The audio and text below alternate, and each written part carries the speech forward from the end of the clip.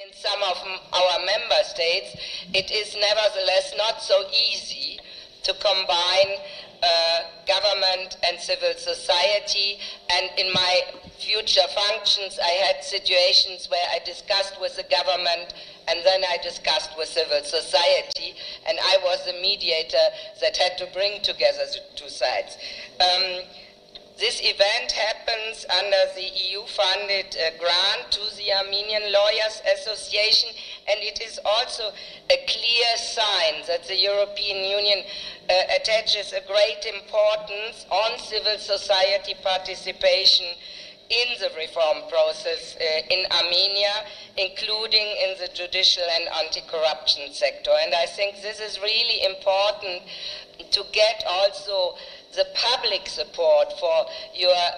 really impressive reform efforts, and it is necessary because it's such a sensitive area, judiciary, and you need to get the confidence of the people that they can rely on the legal procedures and the judiciary. We had a high-ranking visit last week, and I can only underline once again what Katarina Matanova said, that we strongly welcome the commitment and the efforts of the Armenian government in finalizing the strategic frameworks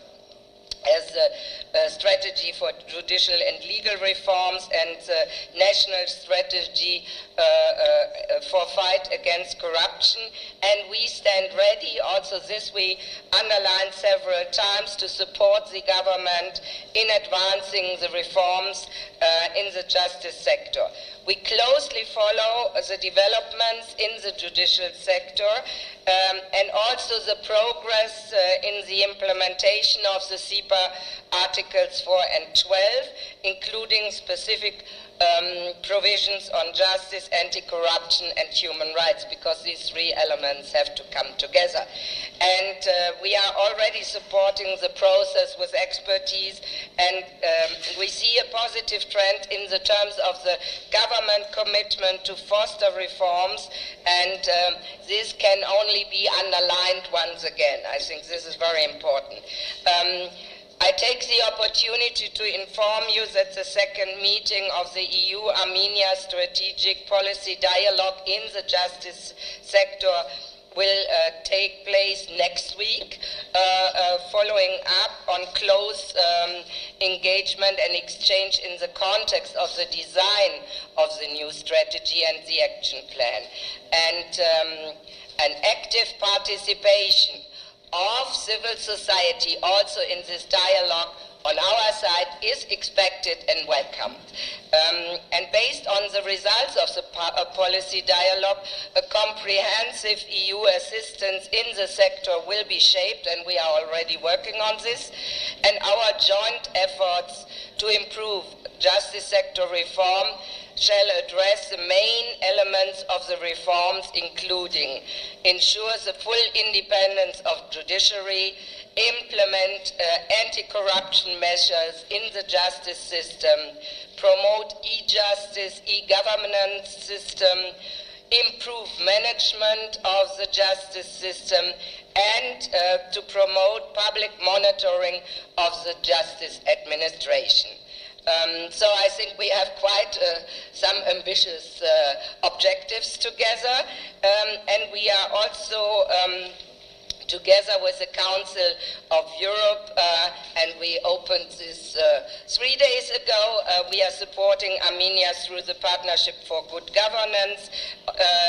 in the project Support to the Judicial Reform, and this is implemented by the Council of Europe. So let me once again say I really welcome this public discussion that is implemented today within our EU-funded project. I think it is an enormous milestone, And may I honestly say, 10 years ago, this was not possible. So you have the advantage or the disadvantage that I also know certain former processes, and that's why I'm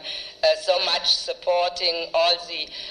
engagement and the reform process that is ongoing. Now, I wish you an open, successful discussion that really will lead to a common strategy that is then for the benefit of the Armenian people. Thank you.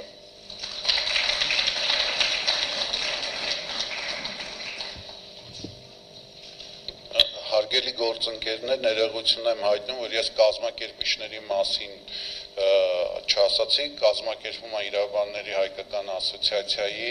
արդարադատության, ուրեմն նախարարության եւ հանրային խորհրդի պետաիրավական հարցերի հանձնաժողովի կողմից այժմ ողջունի խոսքի համար հրավիրում եմ արդարադատության նախարար Ռուստամ Բադասյանին։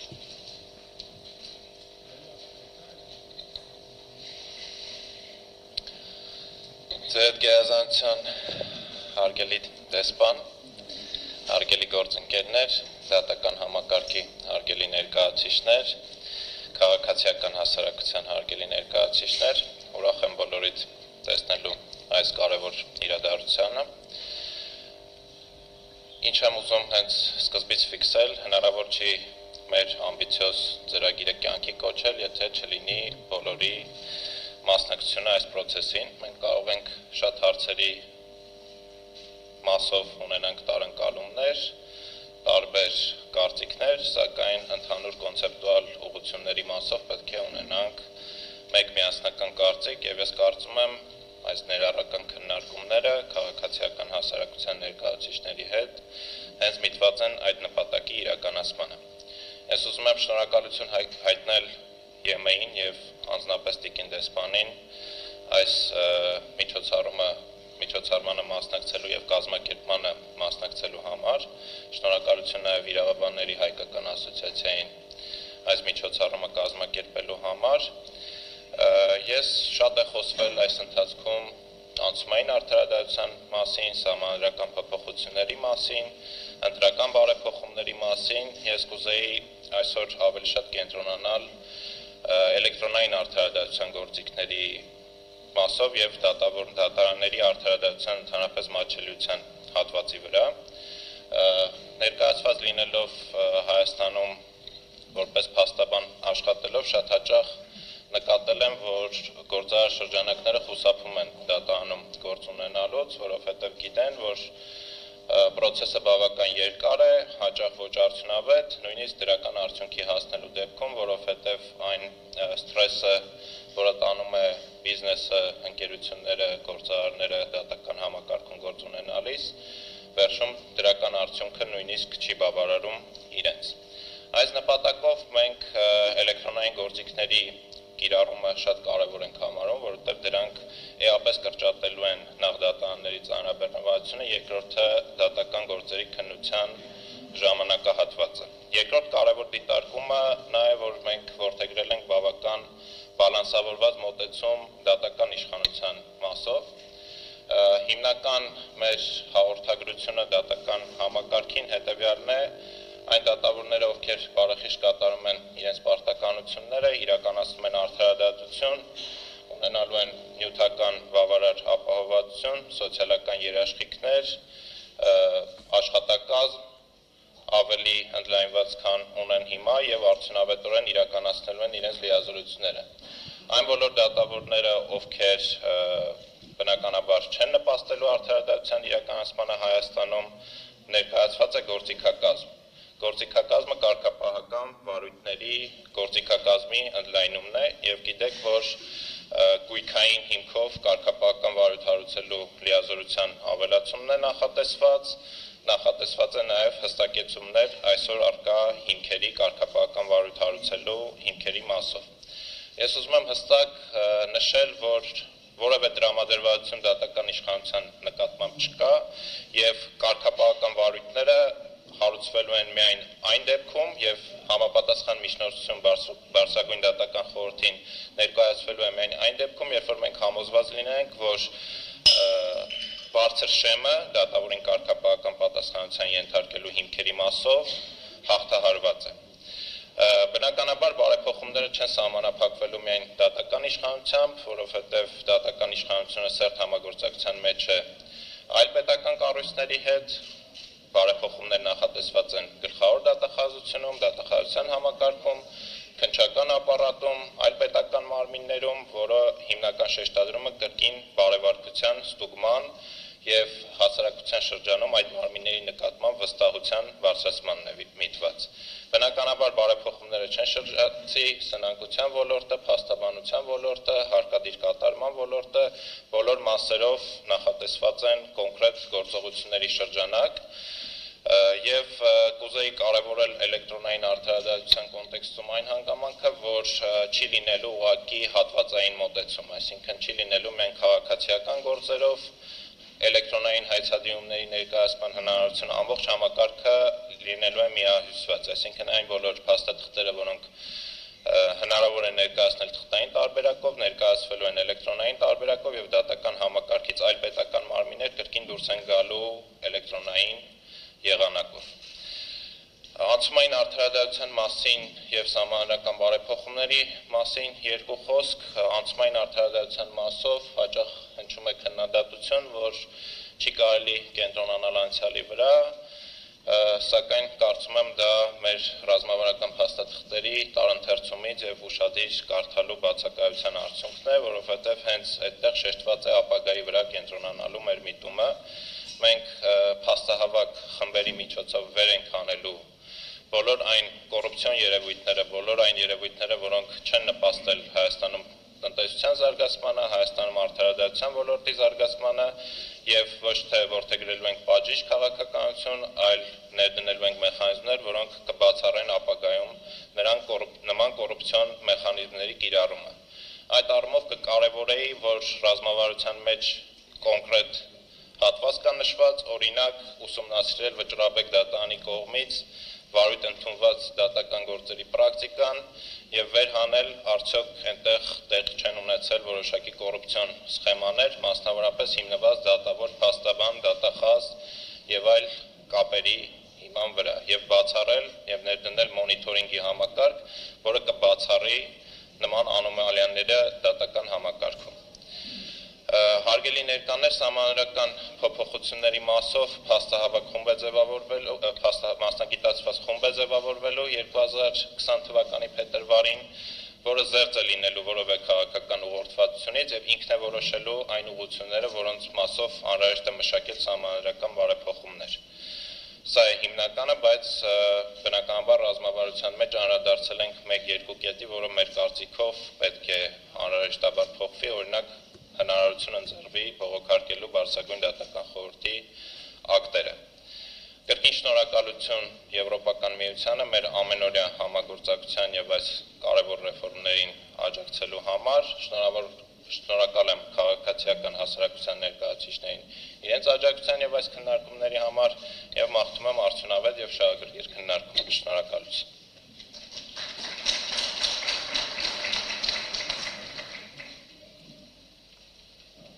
Այժմ ողջունի համար խոսքը փոխանցեմ պարոն Ռուբեն Վարդազարյանին, Հայաստանի Հանրապետության Բարձրագույն դատական խորհրդի նախագահ։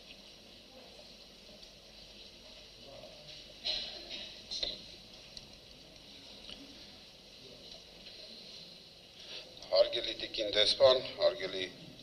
կազմակերպիչներ, այս համաժողովի հարգելի մասնակիցներ, ողջունում եմ Բարձրագույն դատական խորհրդի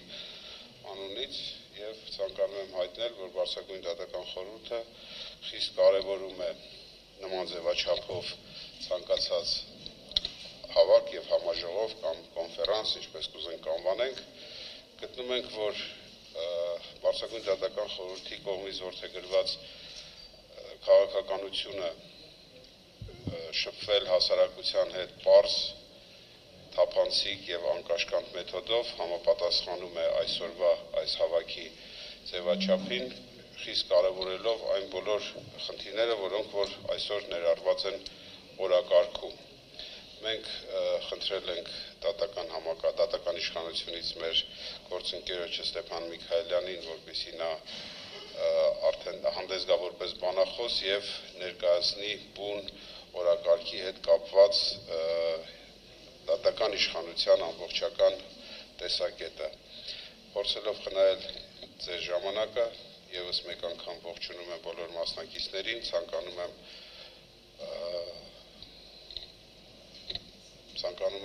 արդյունավետ աշխատանք, վստահ եմ, որ այս նման կոնֆերանսների արդյունքում ձևավորվող կարծիքը եւ դիրքորոշումները հետագայում տեղ կգտնեն օրենքում եւ այլ իրավական ակտերում, որը խիստ կարեւորում եմ։ Եվս մեկ անգամ ողջունում եմ բոլորին։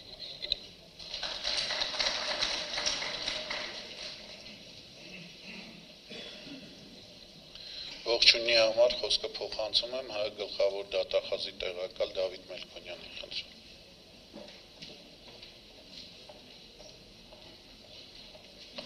Շնորհակալություն, հարգելի տիկին դեսպան, հարգելի գործընկերներ, նախ եւ առաջ ցանկանում եմ շնորհակալություն հայտնել կազմակերպիչներին այս միջոցառումը կազմակերպելու համար։ Միևնույն ժամանակ հատուկ շնորհակալություն եմ ուզում հայտնել Արդարադատության նախարարությանը նման որակի փաստաթուղթ հանրային քննարկման ներկայացնելու համար։ Ճիշտ է, փաստաթղթում առկա առանձին դրույթներ դեռևս քննարկման առարկա պետք է դառնան եւ այսօրվա մեր հավաքի նպատակներից մեկը հենց դա է, քանի որ փաստաթղթում տեղ գտած հիմնական սկզբունքային հարցերի իմպլեմենտացիայի հետ կապված պարզ է, որ կլինեն որոշակի խնդիրներ եւ ճիշտ ժամանակն այդ խնդիրները բարձրաձայնելու եւ դրանց լուծումները գտնելու համար, սակայն այն սկզբունքները եւ գաղափարները, որոնք ընկած են փաստաթղթի հիմքում, ընդունելի եւ ընկալելի են բոլորի, այդ թվում նաեւ իրավապահ մարմինների աշխատակիցների, իրավապահ մարմինների ներկայացուցիչների համար։ Փաստաթուղթը թե վերնագրված է դատական իրավական բարեփոխումների ռազմավարություն եւ փաստաթղթում առյուծի բաժինը վերաբերում է դատական համակարգի բարեփոխմանը, սակայն ինչպես արդեն նշվեց, փաստաթղթում որոշակի սկզբունքային հարցեր վերաբերում են նաեւ այլ արդարադատությանը օժանդակող մարմինների, մասնավորապես իրավապահ մարմինների վերափոխմանը կամ բարեփոխմանը։ Նշեմ, ինչպես արդեն նշեցի, քանի որ սկզբունքային կամ գաղափարական, մեթոդաբանական հարցերի վերաբերյալ միասնական մոտեցումներ կան, արդեն իսկ ես կարող եմ նշել դատախազության համակարգի անունից, այն գաղափարը, որը դրված է փաստաթղթում, արդեն իսկ սկսել է որոշակիորեն կենսագործվել դատախազությունում։ Մասնավորապես,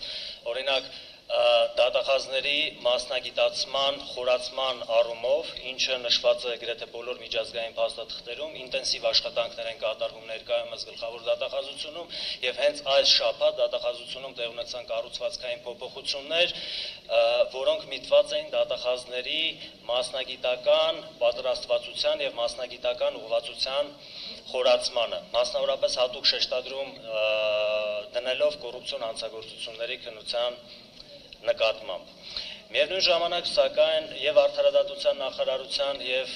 բոլոր կազմակերպիչների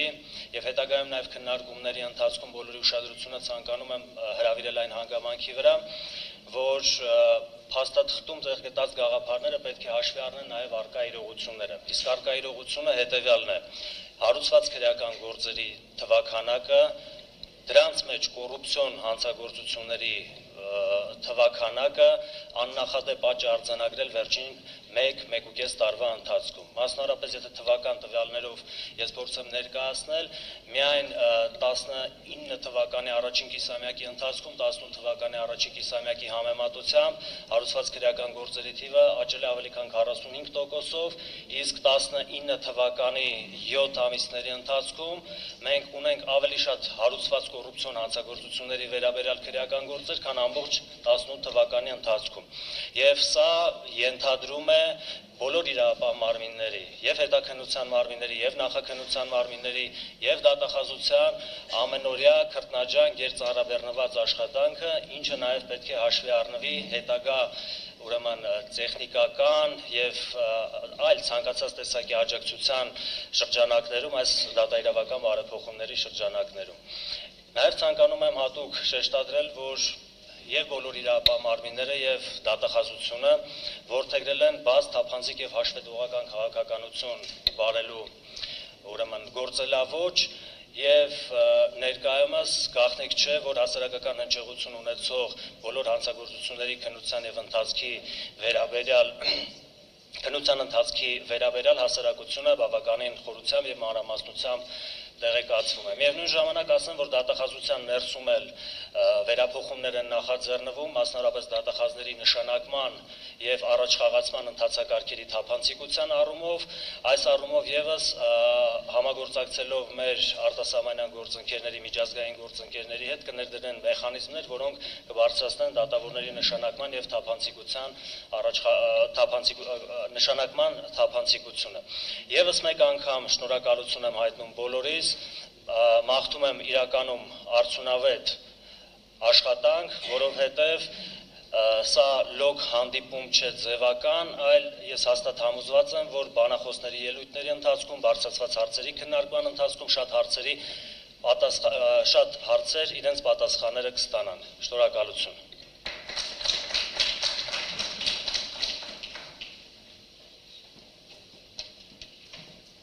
Բացման խոսքի համար խոսքը փոխանցեմ հնչական կոմիտեի նախագահի տեղակալ պարոն Արսեն Այվազյանին խնդրում։ Շնորհակալություն պարոն Զադե, ողջունում եմ բոլորիդ, հարգելի տիկին դեսպան, հարգելի գործընկերներ, հարգելի քաղաքացիական հասարակության ներկայացուցիչներ։ Քննչական կոմիտեն ողջունում է քաղաքացիական հասարակություն կառավարություն ձևաչափով համաժողովի կազմակերպումն ու անցկացումը։ Սա յուրահատուկ երկխոսության հարթակ է դատական եւ իրավական բարեփոխումների ռազմավարությունը քննարկելու համար։ Վերջին շրջանում ի նկատի ունեմ իշխանափոխություն, հեղափոխություն այդ ժամանակահատվածից այդ օրերից հետո էականորեն նաև փոխվեց դատական եւ իրավական համակարգի գործունեությունը։ Որոշակի փոփոխություններ եւ առանձնահատկություններ ընդգծվեցին, նշмарվեցին, ինչը իր հրամայականը ունեցավ այս ռազմավարության մշակման համար։ Հարգելի գործընկերներ, ակնհայտ է, որ մենք ունենք եւ քրեական գործերի բովանդակության էական աճ եւ քանակական աճ։ Իմ գործընկերը պարոն Մերկոնյանը հստակ նշեց կոռուպցիոն բնույթի հանցագործների էական աճը։ Սրանց անգամ եմ ավելացնել նաև, թե պարոն Մերկոնյանը էլի նշեց, հա թույլ տվեք մի փոքր վիճակագրություն։ 16 թվականի համեմատությամբ 19 թվականի առաջին կիսամյակին գրեթե կրկնակիորեն ավելացել են քրեական գործերի քանակը քննչական կոմիտեում։ Այսինքն սա բերում է բնականաբար նոր մոտեցման պահանջ եւ բնականաբար անհրաժեշտ է առաջանում եւ քանակական եւ որակական փոփոխություններ քննչական կոմիտեում, կարծում եմ նաեւ ողջ իրավական համակարգում, որտեղ գիտեք շղթայական է փոխկապակցված է աշխատանքները։ Եվ սրանով պայմանավորված ողջունում եմ ռազմավարության մեջ տեղ գտած բազմաթիվ դրույթներ, որոնք ուղղակիորեն ամրագրված են, ուղղակիորեն կոչված են կարգավորելու հենց իմ նշած այս խնդիրները։ Շատ ողջունելի է այսօրվա ներկայացուցչական կազմը, որը համոզված եմ առավել արդյունավետ կդարձնի այսօրվա քննարկումը եւ մենք կկաղենք սրանց էլ ավելի արդյունքներ, այսինքն մենք կունենանք ռազմավարությունից բխող լրացիչ հարցերի բարձրաձայնում եւ այդ հարցերի լուծումների ամրագրում։ Շնորհակալ եմ, բոլորիս ցանկանում եմ արդյունավետ աշխատանքային օր։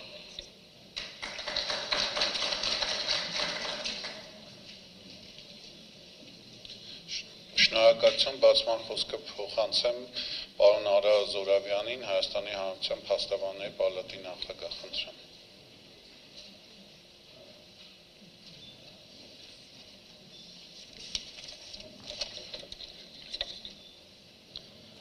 Հարգելի տիկին դեսպան, հարգելի պարոն դեսպան,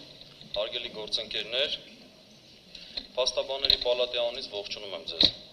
Հայաստանի համար գլխավոր առաջնահերթություններից է դատաիրավական համակարգի բարեփոխումը։ Անցած ժամանակահատվածում բավականին մեծ աշխատանք է կատարվել։ Մենք այսօր ունենք երաժշտական դատական համակարգ, մասնագիտացված դատարաններ։ Այսօր դատարանը առավել մատչելի է քաղաքացուն, քան առաջ, քան նախկինում։ Ավագ սերնդի ներկայացուցիչները կհիշեն նաև թե նախկինում որքան դժվար էր փաստաբանական գործունեություն իրականացնել եւ ներկայացում դատարանում։ Միայն ձայնագրարման համակարգի բացակայությունը լուրջ խնդիրներ էր առաջացնում եւ փաստաբանը չէր կարողանում նույնիսկ իր ռետորական ձիրքը դրսեւորել։ Եվ ելույթը դառնում էր ուղղակի շարքային թելադրություն։ Էլ չեմ ուզում մնացած դժվարությունների մասին էլ խոսել, հասարակ փաստաթուղթը գրասենյակ հանձնելու բարդությունները եւ գրասենյակի աշխատակիցը գրաքննություն էր իրականացնում եւ ուղղակի չէր ընդունում այդ փաստաթուղթը։ Այսօր այդ խնդիրները չկան։ Սակայն խնդիրներ ունենք, ինչպես նախկինից ժառանգություն ստացած, այնպես էլ ընթացիկ առաջացող խնդիրներ, որոնք կապված են նաև տեխնոլոգիաների զարգացման հետ։ Հիմա հասկանում եմ նաև, որ այսօրվա փաթեթում ներկայացված են անցումային արդարադատության որոշ գործիքներ, որոնց անհրաժեշտությունը առաջացել է 2018 թվականի իշխանափոխությամբ պայմանավորված քաղաքական նպատակներով։ Պարոն նախարարը նշեց, որ թերևս տարընթերցման արդյունք է անցյալի հետ կապված զգացմունքները, պես ձևակերպեմ, բայց ասեմ, որ ես հավանաբար այդ տարընթերցման զոհերից մեկն եմ, որովհետև ինձ մոտ այո տպավորություն է, որ մենք ցանկանում ենք անցյալը խմբագրել։ Չի կարելի անցյալը մոռանալ, որովհետև անցյալը մոռանալու դեպքում մենք մեր սխալները կկրկնենք, բայց անցյալով ապրելը մտահոգիչ եմ համարում։ Ինչու եմ այդպես նշում։ Տեսեք, որևէ իշխանություն հավերժ չէ։ Եվ դատական համակարգը ի տարբերություն գործադիր եւ օրենսդիր իշխանություններից պետք է առավել կայուն լինի։ Դրանով է պայմանավորված, որ նույն սահմանադրությունը գործիքներ չի տալիս քաղաքական իշխանության փոփոխության պայմանավորված փոխել նաև դատական իշխանության պաշտոնատար անձանց։ Որովհետև ամեն փոփոխություն կբերի դատական իշխանության փոփոխության, դրանից բխող բոլոր հետևանքներով։ Եվ մենք լավ գիտենք, որ դրա դժողը լինելու է շարքային քաղաքացին։ Պատկերացրեք, եթե հաջորդ իշխանությունն էլ ներկայիս իշխանության դժգոհությամբ պայմանավորված ինչ որ ապագայում, մոտ ապագայում կամ հեռու ապագայում այսպես էլի քննարկում անի եւ փորձի քննադատելով ասել պետք է խմբագրենք անցյալը, անցյալի սխալները չկրկնենք։ Ես այստեղից խոսում եմ եւ որպես փաստաբան եւ որպես շարքային քաղաքացի։ Այդ առումով կոչս հետեւյալն է, որ ուղղակի փորձենք զգույշ լինել։ Այսօր արհեստական անցյալի եւ նորի բաժանումը ինձ համար արհեստական է։ Ես որևէ պաշտոնում չեմ տեսնում նորի։ Բոլորս այստեղ հին ենք։ Որովհետեւ նորը դառնալու համար մեզ ժամանակ է պետք։ Մեզ պետք է իրոք սովորություններ փոխել, մեզ պետք է կրթվել։ Այո, կան մարդիկ, որոնք ազնիվ են եղել այդ համակարգերում աշխատելիս։ Մենք պետք է այդ ազնվությունը խրախուսենք։ Գալով դատական համակարգին, ուղղակի հաճախ եմ մեջբերում, հիմա էլ կցանկանամ կրկնել, Սուրբ Գրիգոր Տաթևացին դեռևս 14-րդ դարում ախտորոշել էր արդար դատաստանի խեղաթյուրման 4 պատճառ։ Առաջինը դա կաշառքներ, երկրորդը երեսպաշտությունը կամ կողմնապահությունը, երբ անձը իր բարեկամի համար արդարադատություն է ծռում, երրորդը վախներ, չորրորդը տգիտությունը։ Հավատացեք, այսօր էլ այդ 4 պատճառները ակտուալ են։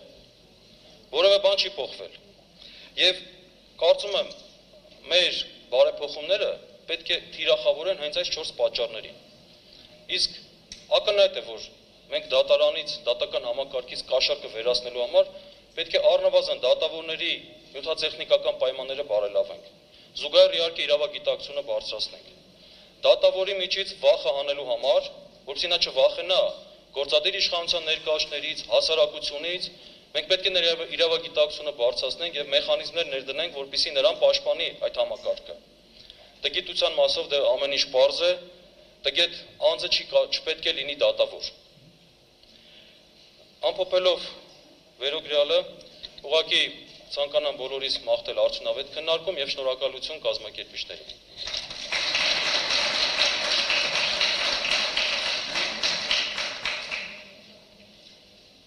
Շնորհակալություն, հարգելի գործընկերներ, այժմ անցնենք մեր պանելային առաջի քննարկմանը եւ քննարկման ուրեմն զեկուցողներին եւ վարողին խնդրեմ բարձրանան բեմ։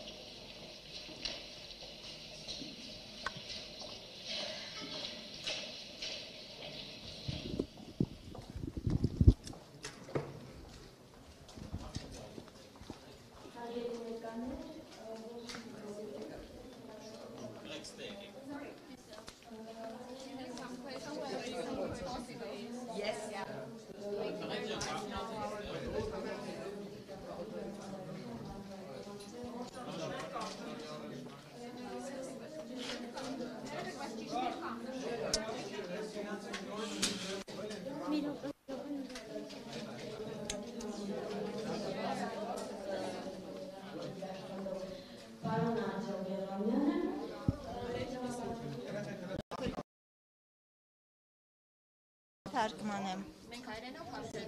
Եթե ուզում եք անգլերենով տվեք, բայց Public TV, Madam, what's your assessment of the judiciary? Խոսում է նաև սահմանադրական բարեփոխումների մասին եւ հավանաբար տեղյակ եք, որ սահմանադրական դատանի շուրջ ճգնաժամ է ստեղծվել, դատավոր ՍԴ նախագահին լիազորությունները դադարեցնելու պահանջ է ներկայացվել, Եվրամիությունն այս հարցերի հարցով ինչ դիրքորոշում ունի։ And what is the opinion of the European Union on these issues?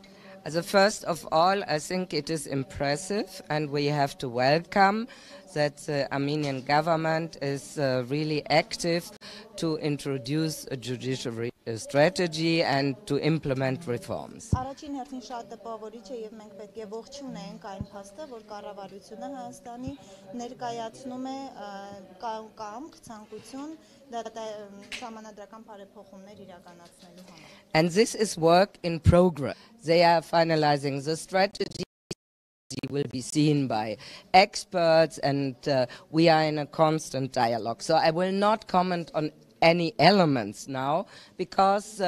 you see, there is an ongoing discussion, and let me say that I really welcome this exchange between government, different parts of the judiciary and civil society. Իհարկե շատ ողջունելի է, ես ինչպես նշեցի արդեն եվրոպական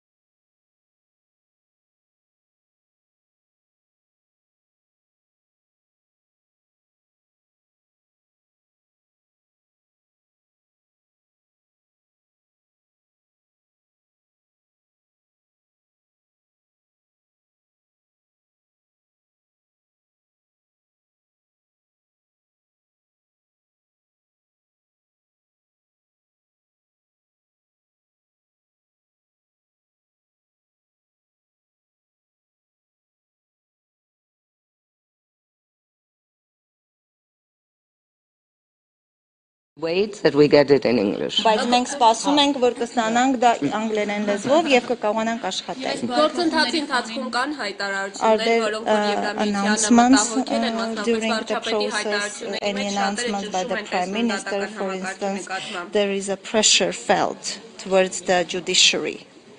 In the announcements by the Prime Minister, there is a pressure felt in the announcements, messages by the Prime Minister, pressure towards the judiciary. I think I will not comment on things. I'm totally new, but I can only say that in these 2 weeks, I met more the Minister of Justice. We met the Prime Minister. We had the impression that they want to cooperate with us on the reforms. And we are proceeding on this. Ես չէի ցանկանա հիմա կոմենտ անել այդ ձեր հարցի վերաբերյալ։ Ես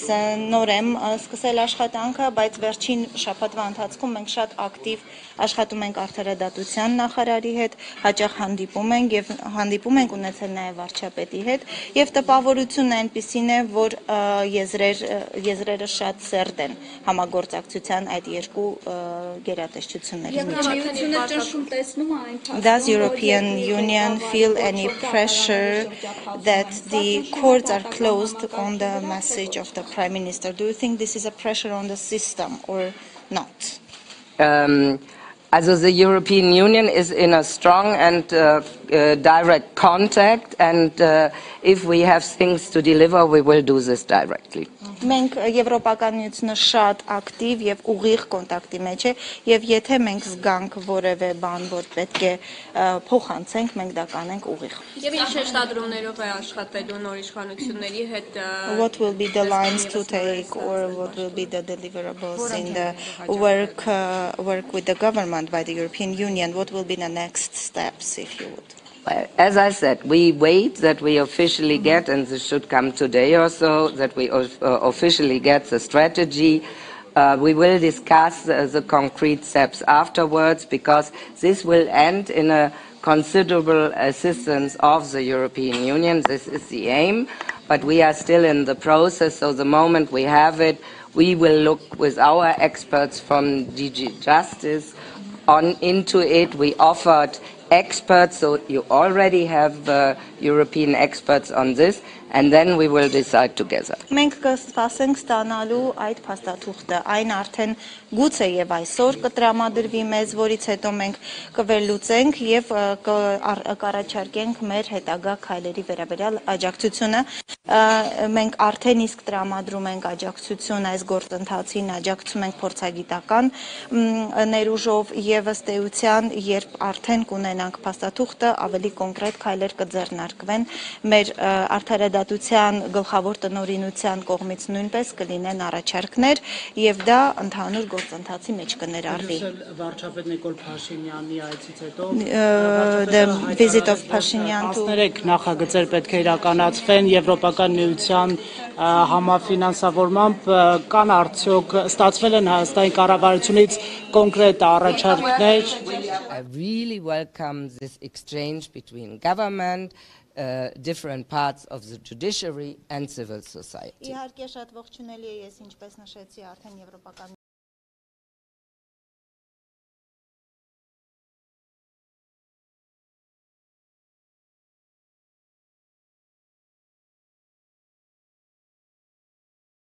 This exactly was the reason for the visit of the Deputy Director General of DG NIA last week to discuss. Մենք արդեն գործընթացը սկսել ենք, մեծ փաթեթ է քննարկվում աջակցության Հայաստանի կառավարության հետ ենք մենք համագործակցում եւ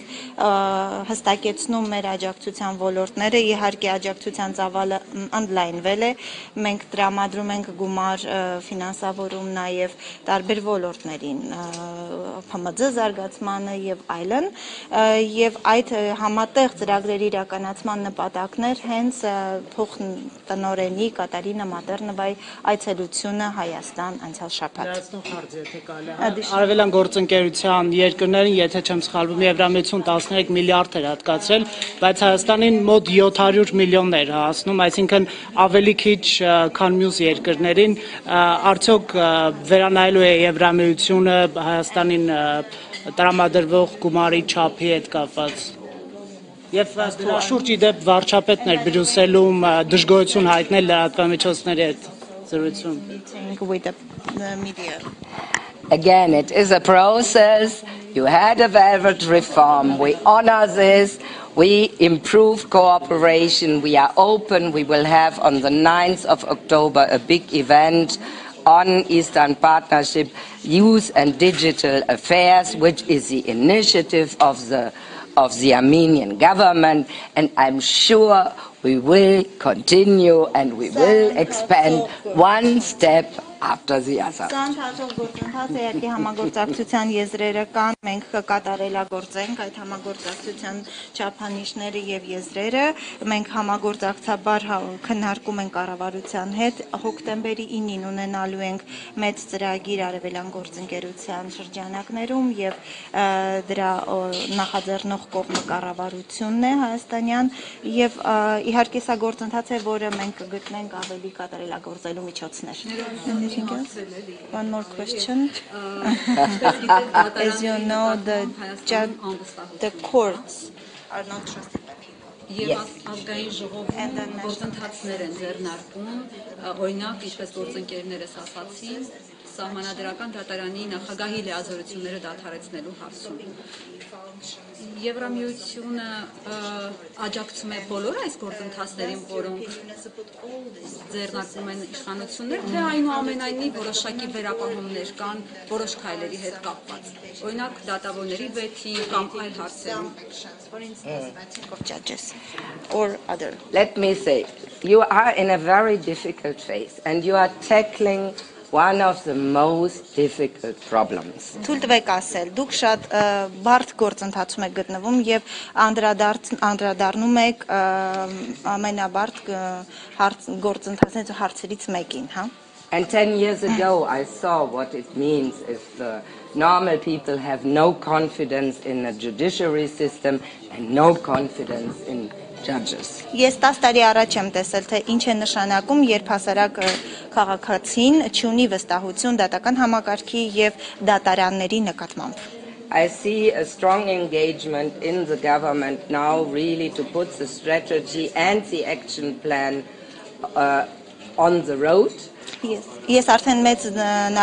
հանձնարարություն եմ տեսնում կառավարության կողմից ռազմավարությունը եւ իրենից բխող գործողությունների ծրագիրը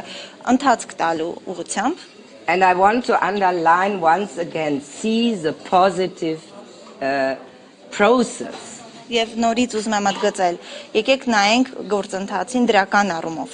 10 years ago, I could not have imagined such a conference. 10 տարի առաջ նման կոնֆերանս ես չէի կարող պատկերացնել անգամ. So, together we will evaluate it. It is a process, but I want them to have the opportunity from the side of experts, from the side of civil society, to enter into a dialogue. And at a certain stage, the European Union will be in discussion. By the way, I mentioned it in my speech. End of next week, we have the political dialogue on justice. And there these things will be discussed, but I ask you really for patience. Եկեք սպասենք, թող արդեն ընթանում են քաղաքասարակության, թող ներգրավի փորձագիտական խումբը, թող փորձ ներգրավի քաղաքասարակությունը, թող իրենք կառավարության հետ որոշեն անելիքները, որից հետո արդեն Եվրոպական միությունը նույնպես իր աջակցությամբ կներգրավի գործընթացին եւ ինչպես նշեցի, սա գործընթաց է, որի նկատմամբ պետք է մենք ցուցաբերենք համբերատարություն, ինչպես նաեւ նշեցի իմ խոսքում հոկտեմբերին լինելու է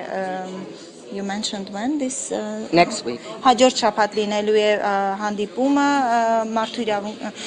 երկխոսությունը այս ոլորտների ուղղությամբ եւ այդ ժամանակ նույնպես ավելի մեծ դետալներ կպարզվեն. Thank you. Շնորհակալություն. Good.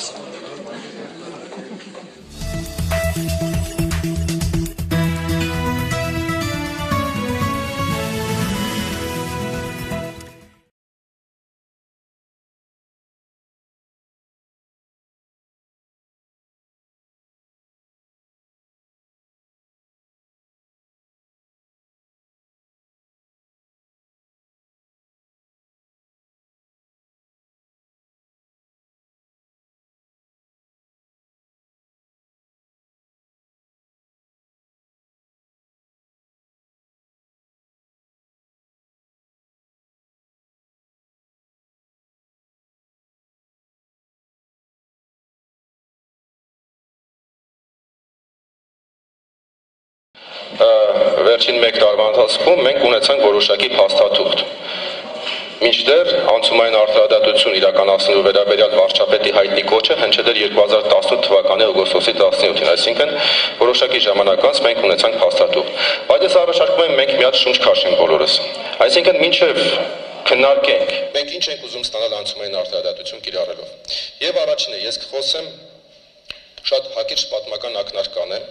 սկսած 2018 թվականի օգոստոսի 17-ից այն քննարկումների եւ այն իրադարձությունների վերաբերյալ, որոնք տեղի են ունեցել Հայաստանի Հանրապետությունում հենց անցումային արդարադատության համատեքստում։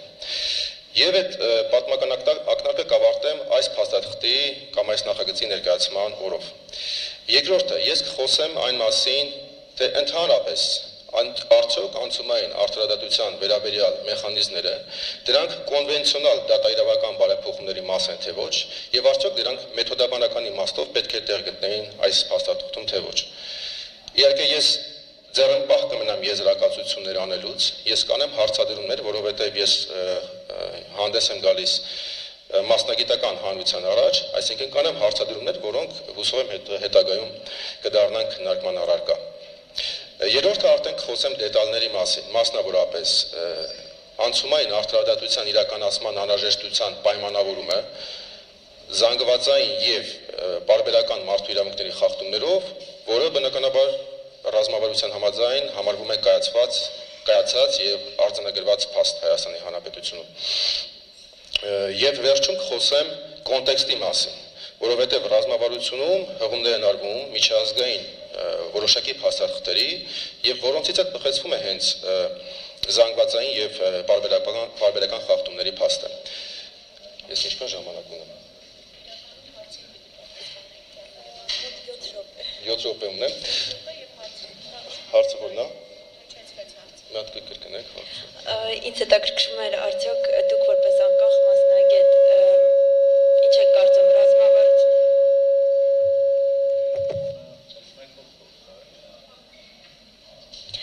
Պարոն Գեղամյան, ինչ եք կարծում, արդյոք իրավաբանների հայկական ասոցիացիայի ներկայացրած այդ համապարփակ, համալիր զեկույցը, որտեղ ներկայացված են հաջողված երկրների եւ չհաջողված երկրների փորձ, ինչպես նաեւ ներկայացված են առաջարկություններ, ըստ երևույթին այն համաժողովի արդյունքում, որտեղ ներկային բոլոր շահագրգիռ կողմերը, ինձ հետաքրքրում է դուք որպես անկախ մասնագետ ինչ եք կարծում, ռազմավարությունը հաշվի առել այդ զեկույցը նախագծելիս։ Այո, ձեր հարցը ենթադրում է ավելի շատ այո կամ ոչ պատասխան, հետևաբար ես կասեմ ավելի շատ ոչ, հաշվի չի առնվել, քան ավելի շատ այո, հաշվի են առնվել։ Ինչու, որովհետև տեսեք։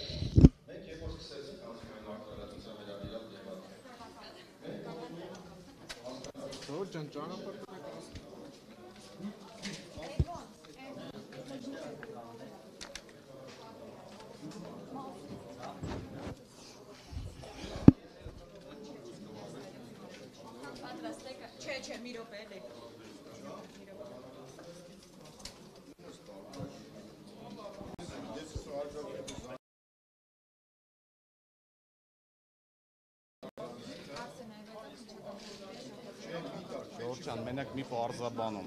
եթե տարբեր քրեական գործերից եք ինձ հարցեր տալու, ես պարզապես չեմ սպասարկում այդ ոլորտը, հետևաբար քրեական Դուք ասեք, հա, եթե չեք սպասարկում։ Պարոն լավ, ես հարցս Դուք ասեք։ Դուք ներկայացնում եք ամուսայի գործով քննչական խմբի նոր ղեկավար, ներկայացեք այս պահին ինչ ընթացքում է գործը եւ մոտ ապագայում կտեսնենք գործի կարճում կամ հետագա ընթացքում։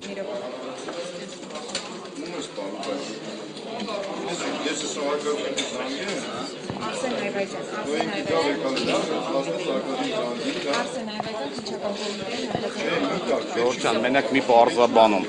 եթե տարբեր քրեական գործերից եք ինձ հարցեր տալու, ես պարզապես չեմ սպասարկում այդ ոլորտը, հետևաբար քրեական Դուք ասեք, հա, եթե չեք սպասարկում։ Պարոն լավ, ես հարցս Դուք ասեք։ Դուք ներկայացնում եք ամուսայի գործով քննչական խմբի նոր ղեկավար, ներկայացեք այս պահին ինչ ընթացքում է գործը եւ մոտ ապագայում կտեսնենք գործի կարճում կամ հետագա ընթացք թե ոչ։ Հարգելի լրագրողներ, ամուսարի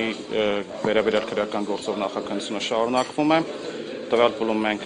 հաշվի առնելով, որ քրեական գործը բազմահատորեն մի քանի տասնյակ հազարից բաղկացած այսպես ասած ըստ էության, քանի որ չկան ներգրաված որևէ այո Հարգելի լրագրողներ, քրեական գործը շատ դինամիկ է, ընդհանրապես ցանկացած քրեական գործի նախաքննությունը շատ դինամիկ է։ Ցանկացած պահի, ցանկացած նախադասություն, ցանկացած իրավիճակ, ցանկացած նոր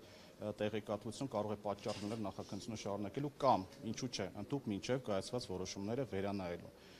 Անգամ մեկ փաստաթուղթը, անգամ մեկ կարծիքը, հա, խոսքը ներողություն, խոսքը դատավարական կարծիքի մասն է, հա, քրեական գործի շրջանակներում ձևավորված կարծիք, քրեական գործում ձեռք բերված նոր տվյալ, նոր փաստաթուղթ, հա, ցանկացած մեկ գործի որոշակի ընթացք, հա, տալ, որոշակի, հա, փոփոխություն բերել քրեական գործի ընթացքում։ Եվ դրանով պայմանավորված ներողություն եմ խնդրում, Վերջին շրջանում նախաքննության ընթացքում ի հայտ են եկել նոր տեղեկություններ, նոր տվյալներ, որոնցով պայմանավորված անհրաժեշտ է առաջացել շարունակելու նախաքննությունը։ Տվյալների մասին է խոսքը, արդյոք խոսքը այն տվյալների մասին է, որոնք կարող էին նախկինում թաքցված լինել հաշվի առնելով նախկին քննչական խմբի ղեկավարի կապերը։ Պատճառներ եւ այլն, հա թույլ տվեք այս պահին որևէ իրավական գնահատական թաքցնել եւ այլն, հա թույլ տվեք այս պահին որևէ իրավական գնահատականներ պարզապես շարունակենք նախաքննությունը, որի արդյունքում բնականաբար մենք անպատասխան որոշումներ կայացնենք։ Չէ, կոնկրետ նախաքննությունը հարգելի լրագրողներ, կոնկրետ նախաքննությունը շարունակելու հիմքը, հա, այս պահին հանձնանում է այն իդեպ հրապարակված փաստաթուղթ է դա ընդերքի եւ շրջակա միջավայրի հետ կարճ ասեմ, հա, նախարարության կողմից մենք ստացել ենք համապատասխան գրություն եւ այդ գրության մեջ մենք սեպտեմբերի սկիզբ թույլ տվեք անցած ոչ ասեմ, չեմ հիշում, մենք ստացել ենք համապատասխան գրություն, որում առկա են նոր տեղեկություններ, նոր տվյալներ, որոնք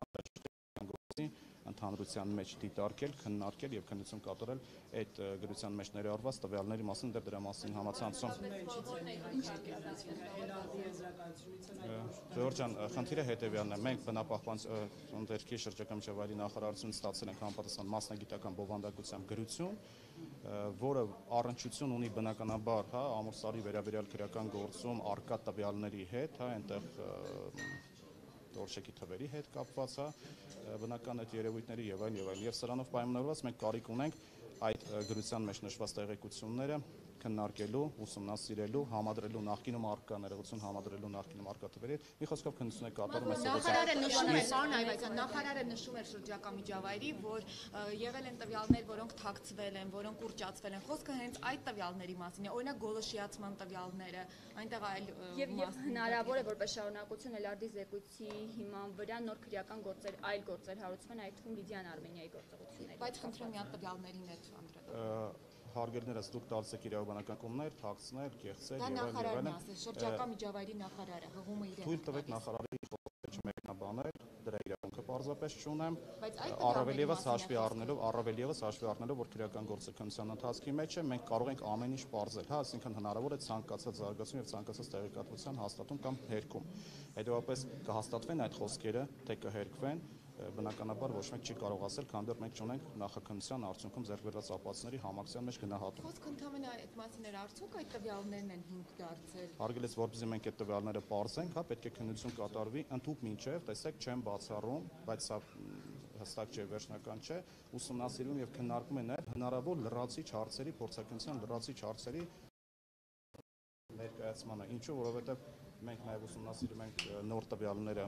արդեն իսկ առկա Էլարդի կողմից տրված եզրակացության հետ եւ եթե ի հայտ գան լրացիչ հարցեր, որոնք մասնագիտական բնույթ են կրում, իդեպ ձեր կողմից առաջադրված շատ հարցեր հենց մասնագիտական բնույթ են կրում, հետեւաբար նմանատիպ խնդրի առկայության դեպքում մենք հնարավորություն ունենք քրեական դատավարության օրենսգրքով նախատեսված կարգով նշանակելու կամ լրացիչ փորձակնություն կամ կրկնակի փորձակնություն եւ ներողություն եմ խնդրում, ընդհանուր միջև չեմ բացառում, որ ընդհանրապես փորձակնության նոր լրացիչ կամ կրկնակի փորձակնության բացառել էլ կարելի է, այսինքն հնարավոր է չնշանակենք, հնարավոր է լրացիչ կամ կրկնակի, այսինքն մենք ուսումնասիրում ենք եւ տեսեք ձեր կողմից ներկայացված այդ խնդիրը, չէ, այսինքն գոլորշիացման հետ կապված կամ քամու արագության հետ կապված, ընդունում եմ, չեմ բացառում, չեմ հերքում, բայց այս ամեն մի տվյալը մենք չենք կարող ուղղակի լսել եւ նշանակել փորձակնություն, լսել եւ իրավական գնահատական տալ ինչ որ մեկին քրեական պատասխանատվության հարց բարձրացնել։ Հարգելներս ամեն մի տվյալ, ամեն մի թիվ, ամեն մի փաստաթուղթ քրեական գործով ենթակա է մանրակարգի քննության, որպեսզի հաստատվի կամ հերկվի, այսինքն պարզենք այդ տվյալը իրականության հետ աղերս ունի, թե չունի։ Փորձակնության մեջ ներկայացված տվյալները արդյոք բավարար չեն որոշակի չափով գործընթաց սկսելու նոր քրեական գործերի մասին է խոսքը, այդ թվում Լիդիան Արմենիայի գործողությունների հետ կապված արդեն իսկ հրապարակված զեկույցում հրապարակված փաստերը։ Որպես քննչական խմբի ղեկավար քրեական գործավարություն իրականացնող կարծում եմ, որ մենք պետք է սպառենք պլանավորված բոլոր քննչական գործողությունների կատարումը, որից հետո միայն անդրադառնանք ձեր ասած որակումներին, այդ թվում նաև քիչ առաջ իմ նշած փորձակնությունների հարցին։ Հարգելիներս, քրեական գործը դա այնպիսի մի process է, որ չենք կարող այս պահին ստացված տվյալը մենք դիտենք որպես իրողություն կամ վերջնական տվյալ եւ դրանով առաջնորդվելով ինչ-որ իրավաբանական գնահատականներ տանք։ Հետեւաբար խնդրում եմ որոշակի ժամանակ սպասենք, մինչեւ քննության արդյունքում մենք լրացուցիչ քննության ներողություն, մինչեւ լրացուցիչ քննության արդյունքում Քննությունները ստանալուց հետո այդ մոտավոր քանի քննչական գործողություն զուտ բուն քննչական գործողություն կատարած կլինեք, որ որոշում կայացրած լինեք, ինչ-որ բան արած լինեք, էլի sense ասում, որտեղ ասենք դինամիկ է շարունակվում գործի քննությունը։ Հարգելիներս, մենք քրեական գործեր ունենք, որ շատ երկար են տևում եւ ունենք քրեական գործեր, որ շատ պարզ։ Հասարակական լուրջ հետաքրքրություն ներկայացնող հարցի մասին է, պարոն։ Դրան զուգահեռ, բացի որ ինքը հասարակական շատ մեծ հետաքրքրություն է առաջացրել, սրան զուգահեռ չմոռանանք, որ մենք քննում ենք մի քրեական գործ, որը իր ծավալով եւ իր բովանդակությամբ կարելի ասել նախադեպը չունի եւ նաեւ իր բարդությամբ։ Մենք գործ ունենք բազմաթիվ մասնագիտական, նեղ մասնագիտական, անգամ տերմինների հետ խնդիր, տերմիններ, process-ներ, գործընթացներ, որոնց հետ կապված արգելներս մենք այլընտրանք չունենք, քան մասնագետներին դիմելու, իսկ այս ամեն ինչը բնականաբար ժամանակ է պահանջում։ Սովորական բան, ներողություն, տեսեք, օրինակ, այսինքն հիմա գործը կարճ կներես Արաքշյան։ Դատավարական որոշման քննչական ինչ-որ նոր գործողություն, քանի այդպիսի գործողություն արած կլինեք, բացի այն, որ հաստատող տեքստացիվ ուսումնասիրում եք կամ տերմիններն եք վերլուծում իրավաբանորեն եւ այլն։ Երևի թե մենք իրար ճիշտ չհասկացանք, մենք ոչ թե պարզապես ուսումնասիրում ենք, մենք ուսումնասիրությանը եւ պլանավորմանը զուգահեռ կատարում ենք նաեւ այդ պահին բխող քննչական գործողություններ, ինչը այս փուլում էլ կատարվում է, այսինքն մենք այս փուլում էլ հարցաքննություններ ենք իրականացնում, այս փուլում էլ որոշակի հետաքննության մարմնին ուղղված հանձնարարություններ ենք տալիս քրեական դատավարության օրենսգրքով նախատեսված կարգով եւ այլն, այսինքն այնպես չի, որ մենք միայն թուղթը վերցնում ուսումնասիրում ենք, մենք կատարում ենք նաեւ հաշվի առնելով նախաքննության գաղտնիությունը, թույլ տվեք այս փուլում չհրապարակել նոր անձինք կա, նոր անձինք կլինեն, նախկինները հնարավոր է նորից հարցաքննվեն, այնպես որ այսինքն գործաքննությունից հետո նոր անձանց հարցաքննել եք։ Այո, նոր անձանց հարցաքննել ենք եւ դեռ այլ անձինք էլ կան համապատասխան պլանավորված, որ պետք է հարցաքննվեն, որոնք նախկինում չեն հարցաքննվել, անհրաժեշտությունը նոր է առաջացել, մենք պետք է կատարենք լրացուցիչ եւ հարցաքննություններ եւ այլ քննչական ու դատավարական գործողություններ։ Այսինքն չեք բացառում, որ կարող են ներգրավել արդեն գործում, որ նշվում է, չկան անձինք ու կարող է առաջադրվել մեղադրանք կամ գործողություններում եղել են արարքներ, որոնք բնորոշ են այո հանցավորությանը, այս շարունակությունը չեք բացառում, որ կարող են ներգրավել մարդիկ եւ գործը կարճելու մասին խոսք այլևս չի գնում։ Այս փուլում գործը բնականաբար կարճելու մասին խոսք չի գնում, որովհետեւ ինչպես նշեցիք, շարունակվում է նախաքննությունը, հետեւաբար եթե շարունակվում է, դրանով պայմանավորված մենք ունենք պլանավորված գործողություններ, մինչեւ չկատարենք մեր պլանավորած վերջին գործողությունը պայմանական այսպես ասեմ, մենք չենք կարող քրեական գործի միջդատական վարույթի համար վերջնական ընթացք որոշել։ Եվ ներողություն եմ խնդրում, հարգելիներս, քրեական գործի քննությունը հետեւյալ տեքստն է, ունենում։ Անգամ մեկ ցուցմունքը կարող է քրեական գործում ճակերտալ հեղաշրջում առաջացնել։ Անգամ մեկ ցուցմունքը թույլ տվեք ասեմ, նախաքննության գաղտնիությունը հաշվի առնելով, որովհետև ցանկացած հրապարակում կարող է խոչընդոտել վաղվա հարցաքննությունը կամ վաղվա դատ։ Ես ձեզ ուղղակի բացեմ հետեւյալը, որ կատարվում է բազմակողմանի լայնածավալ քննություն տարբեր ուղղություններով։ Հետևաբար այս բացահայտված, որոնք նախկինում թաքցվել են, խոսքը գնաց Յուրա Իվանյանի կապերի Թույլ տվեք ձեր այդ հարցին չպատասխանել, որովհետև ես ստիպված կլինեմ պատասխանելով նախաքննական որոշակի տվյալ բացահայտել, որը կարող է խոչընդոտել վաղվա իմ քննությանը։ Այնինչ դուք լրագրողներին փոխանցեցիք, որ նրանք էլ հասարակությանը փոխանցեն, մեծ հաշվով կարող է մեզնից յուրաքանչյուր ասել, նախաքննությունը շարունակվում է, պետք է լուրջ քննություն իրականացվի եւ այլն եւ այլն։ Հիմա ինչով է պայմանավորված, որ այսպիսի գաղտնիության պայմաններում է քննվում այս գործը փորձաքննության պատասխաններից եւ այս հասարակական աղմուկից հետո եւ եթե այդքան գաղտնի պիտի քննվեր, միջև հիմա ինչու են հրապարակվել այն տվյալները, որոնք արդեն հրապարակվել են։ Հարգելիներս, կարծում եմ միջդատական վարույթում այս քրեական գործի նման հանրայնություն, հրապարակայնություն, որով այլ քրեական գործ չի ունեցել, գոնե իմ հիշողության մեջ չի տպավորվել, հետեւաբար այս գործը ի սկզբանե շատ հրապարակային է եղել եւ հրապարակային էլ բնականաբար չենք պատրաստվում նախաքննության հետագա ընթացքը տանել դեպի sense քողարկվածություն կամ ստվեր, ոչ բնականաբար, բայց դա չի նշանակում, որ ամեն մի հարցաքննությունը պետք է մենք հեռարձակենք, ուղիղ եթեր հեռարձակենք եւ հարցաքննությունը իրականացնենք հրապարակային։ Ներողություն, ինչու բնականաբար չեմ կարող բացել, որովհետեւ ցանկացած բացված ցուցմունք կամ այլ քննչական գործողության արդյունք կարող է խոչընդոտել պլանավորված հաջորդ հարցաքննությանը կամ քննչական գործողությանը։ Մեկ այլ հարց եմ տալիս կապված վերջին օրին հնչողություն ստացած Հայկ Հարությունյանի մահվան գործից ունեք նախնական վարկած ինքնասպանության հասցնելու վարկածներից, թե ինչ կարող է լինել, արդյոք նա թողել է գրություն որպես լրացում, գիտենք որ որոշում թե ինչ շրջանակով հրապարակի տեղեկություններ, արդյոք ճիշտ է համարությունության այս փուլում հրապարակել նրա ալկոհոլ օգտագործած լինելու հանգամանքը հաշվի առնելով նրա ընտանիքի, չգիտեմ, այնտեղ այլ էթիկական նորմեր։ Հարգելիներս, նախ նշեմ, որ ես այդ քննության հետ առնչություն չունեմ, թե այո, քննչական կոմիտեի նախագահի տեղակալն եմ, բայց նշեմ, որ քննչական կոմիտեի նախագահն ունի մի քանի տեղակալներ եւ կա աշխատանքի բաժանում, ես այդ գործի քննության հետ կապված որևէ հսկողական գործառույթ չեմ իրականացնում, շատ մանրամասների չեմ տիրապետում, իսկ եթե անգամ տիրապետում եմ, թույլ տվեք չարտահայտվեմ, որովհետև ի պաշտոն է, հա, ես նման լիազորություն այս պահին չունեմ, որովհետև չեմ զբաղվում այդ գործի քննությամբ։ Զուտ դատավարական տեսանկյունից, հա, ձեր հնչեցրած հարցի երկրորդ մասը, հրապարակել ալկոհոլի առկայություն, մյուս, հարգելիներս, նույն ամուրսարի քրեական գործի հետ կապված խնդրում եմ ընդունեք մի հայտնի իրողություն կապված իրավական համակարգի եւ քրեական գործերի քննության հետ։ Վաղաժամ հրապարակումները խոչընդոտում են քրեական գործի հետագա ընթացքը։ Հետևաբար, եթե այսօր ինչ-որ մի տվյալ հրապարակվի, վաղը կարող ենք մենք ուղղակի ձախողել քննության հետագա ընթացքը։ Պայմանական ասեմ, ենթադրենք այսօր ինչ-որ մեկը ցուցմունք է տալիս ԱԻ վերաբերյալ։ Ես հրապարակում եմ, որ ԱԻ վերաբերյալ նման ցուցմունք կա։ Ոնց է կարծում, վաղը անգալու է ինձ ցուցմունք տան, արդեն պատրաստված է գալու շատ լավ իմանալով, թե նախորդ հարցաքննվողը իր վերաբերյալ ինձ ցուցմունք է տվել։ Սա պայմանական, որտեղ այս հարցը չես նաև ամուսարի մասով։ Նույնը, հա,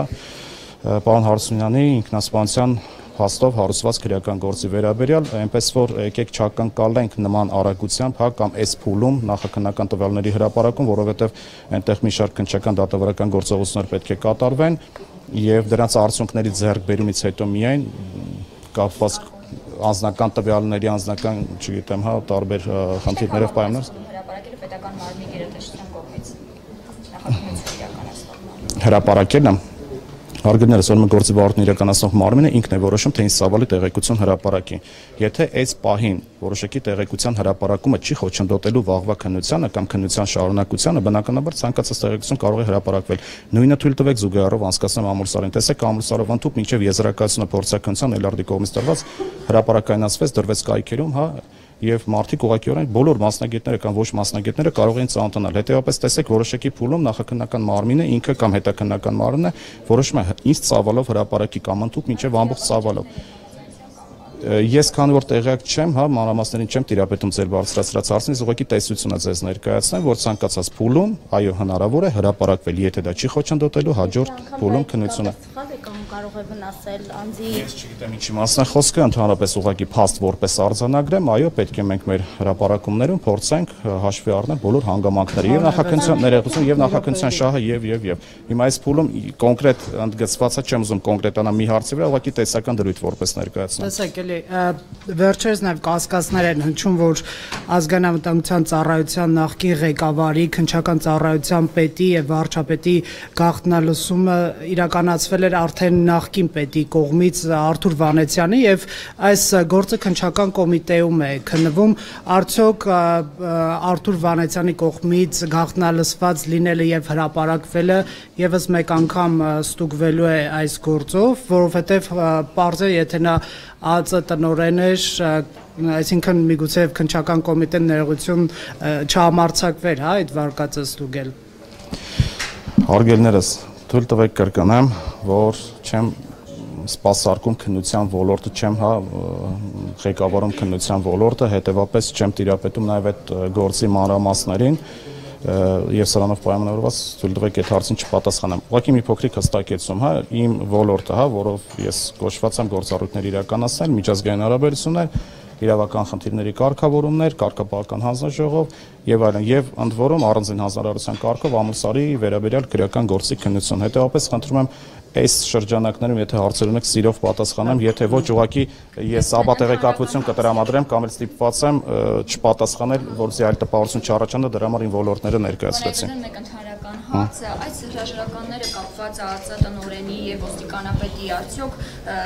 մեր պետության համար հա խոչընդոտ չեն հանդիսանում կոնկրետ քննչական կոմիտեի մասով, որպեսզի գործերը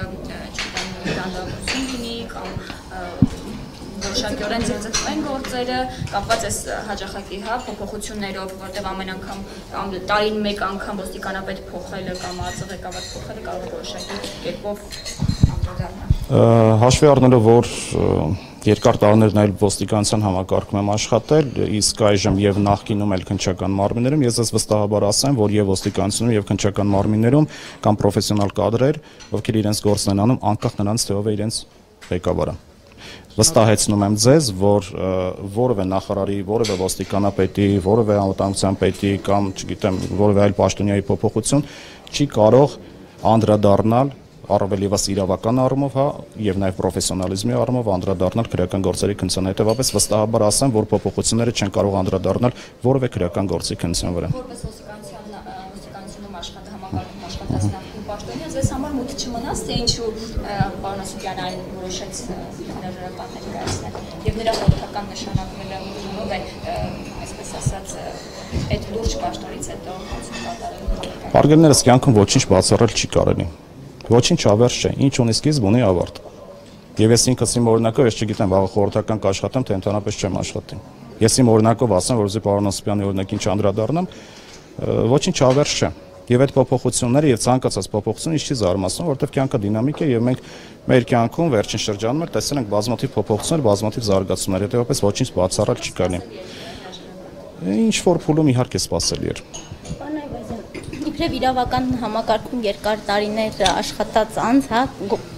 փորձ ունեցող, ձեր կարծիքով վարչապետի կողմից դատարանները շրջափակելու ակցիան իրավական առումով ճիշտ էր, թե ոչ։ Ես կարծում եմ, դա քաղաքական հարց էր, թույլ տվեք քաղաքական հարցերին չպատասխանեմ։ Գնահատական, որովհետև դա իրավական process է ամեն դեպքում։ Երբ որ դատարանների մուտքերը փակում ես վարչապետի կոչով,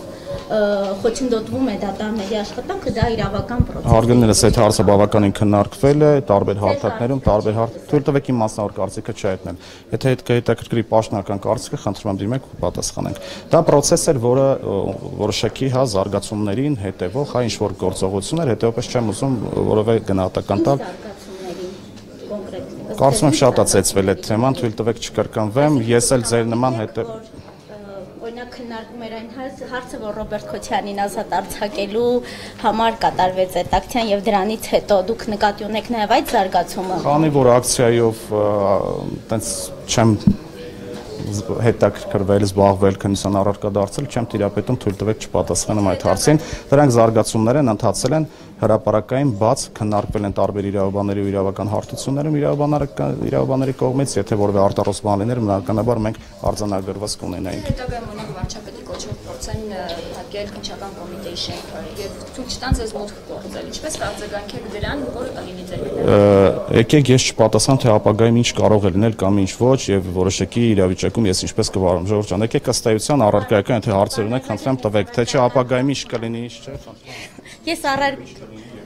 վարվեմ այդ պահին։ Պարոն Այվազյան, ես առարկայական հարց ունեմ, ես պատրաստվում եմ կոչով դիմել քաղաքացիներին, որ փակեն դատարանի դռները։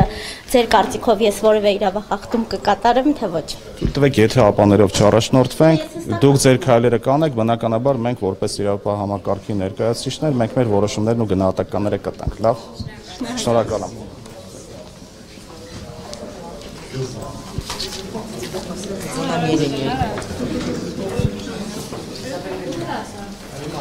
Ծախ եվի $1000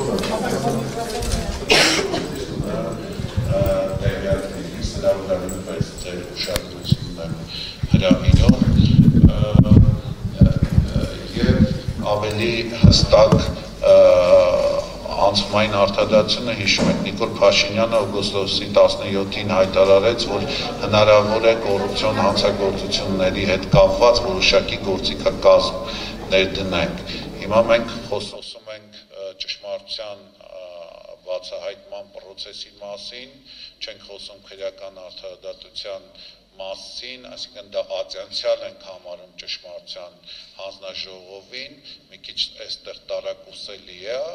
արդյոք հանրության համար, եթե անկեղծ ենք խոսում, այդ ճշմարտությունը պետք է գան պատմեն, որ մենք վստահ լինենք, որ Հայաստանում տեղի ունեցել կոռուպցիոն հանցագործություններ, կոռուպցիոն իրավախախտումներ, թե մենք նաև մեր դատաքննչական արդարադատության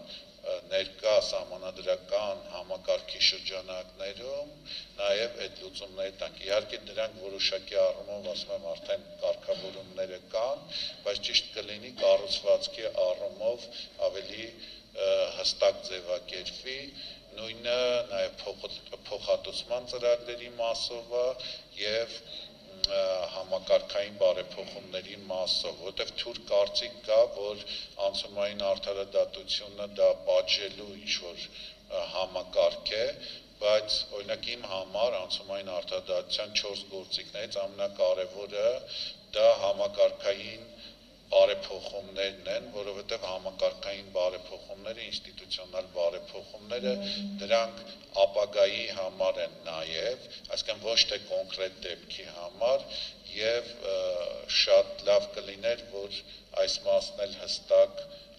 իհարկե կան ամրագրումներ, բայց կառուցվածքային առումով այս շեշտադրումները դրվեր, այսքանը մնացածը քննարկումների ժամանակ։ Կարճ ուղղակի ռեպլիկի կարգով ասեմ, որ շատ ձեր դիտարկումներ կապված փաստահավաք հանձնաժողովի հետ մենք գույքագրել ենք, դրանք ստրատեգիական առումով ստրատեգիական փաստաթղթի տրամաբանության մեջ չեն տեղավորվում, բայց դրանք բոլորը մենք հաշվի կառնենք արդեն օրենքի նախագծման փուլում, դա եւս ենթադրում եմ միասին պիտի անենք հանրային քննարկումների այս հարթակների միջոցով։ Շնորհակալ եմ։ Քանի որ մի փոքր ժամանակ ունենք, Տիկին Վարդապետյան, նաև ես կցանկանայի մի դիտարկում անել, որ ճշմարտության հանձնաժողովները հաջողված երկրներում գործել են, քանի որ տուժողները իրենք վկայություններ են տվել, եւ հենց ամբողջ փաստահավաք գործունեությունը, ամբողջ ապացուցողական այդ բեռը ձևավորվել է տուժողների վկայությունների հիման վրա։ Ցանկանում եմ ձեր ուշադրությունը հրավիրել, որ ռազմավարությամբ հանրային իրազեկման վրա ավելի ուշադրություն դարձվի եւ այդ դրույթը եւս ներառվի, որպեսզի տուժողները իրազեկ լինեն, որ նրանք կարող են իրենց խախտված իրավունքների մասին բարձրաձայնել։ Ըստ իս սա կրկին շատ կարևոր դրույթ է, եւ նաեւ ինչ վերաբերվում է իրավունքների վերականգնման կտրվածքով, որը ենթադրում է փոխհատուցումներ, ինչպես ռեաբիլիտացիան, կոմպենսացիան եւ այլ եղանակներով, այո, Փաստացի ռազմավարությունում ասում է, որ դա իրականացվելու է այնքանով, որ հնարավոր է։ Այստեղ ես ուզում եմ ասել, որ իրականում ճշմարտության եւ հաշտեցման, շեշտում եմ հաշտեցման, որտեղ այս փաստահավաք հանձնաժողովը նաեւ հաշտեցման ֆունկցիա ունի, այս հանձնաժողովի ամբողջ ձեռք բերված ինֆորմացիան պետք է ուղղվի նրան, որպեսզի այդ ուժողները դասակարգվեն եւ ներկայացվեն այդ փոխհատուցման։ Ես կցանկանայի, որ դա ոչ թե ձևակերպվեր այնպես, որ հնարավորության դեպքում, այլ հստակ ոլորտներ ընտրվեր, թե որտեղ այդ փաստահավաք ֆունկցիան իրականացնելու։ Եվ ըստ դրա տուժողները դասակարգվեին եւ իրականում անցումային արդարադատությունը հասներ իր նպատակին, իրենք իրենց խախտված իրավունքները վերականգնեին։ Շնորհակալություն, սա պարզապես որպես դիտարկում։ Շնորհակալություն, կարճ ասեմ Տիկին Սողոմոնյան, ինչպես եւ պարոն Զադրանի հետ հարցադրման հետ կապված ասեցի, սխալացի ձեր ազգանունը, կներեք, ինձ մոտ օրակարգում էր այդպես նշված, մենք օրենքի նախագծման աշխատանքները ավելի լայն հանրային քննարկումների շրջանակում ենք անելու եւ ավելի դետալային դրույթներ բնականաբար օրենքի մեջ են լինելու եւ տուժողների դասակարգում մնացած բոլոր այս տեսակ հարցերը օրենքի շրջանակների հարցեր են, ոչ թե ռազմավարական փաստաթղթերի։ Մենք այստեղ ուղղակի նախագծել ենք այն ինչ որ պետք է եւ այն ինչ որ չի կարելի։ Շատ պայմանական, եթե ասեմ։ Շատ լավ, շնորհակալություն, արդեն կարծում եմ անցնենք հարց ու պատասխանին եւ հարց ու պատասխանի համար ունենք 20 րոպե ժամանակ, խնդրեմ հերթագրվենք, հա։ Շատ լավ, մոտեցեք պարոն Ասատրյան։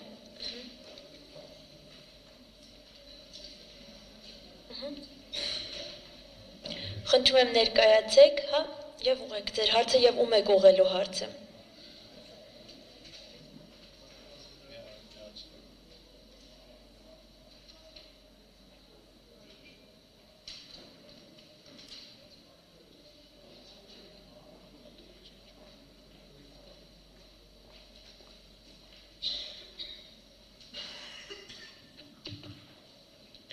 Պաստաբան Սեդրակ Ասատրյան, կոնցերն դիալոգ պաստաբանական ընկերության տնօրեն։ Հարցս ուղղում եմ Տիկին փոխնախարարին եւ երկու հարց ունեմ։ Առաջինը անցումային արդարադատություն ենթադրում է, որ երկրում պիտի տեղի ունեցած լինի անցում։ Կուզեի հստակեցնենք, մենք այսպես ասած անցում ունեցել ենք որևէ ֆորմացիայից, այլ ֆորմացիայի կամ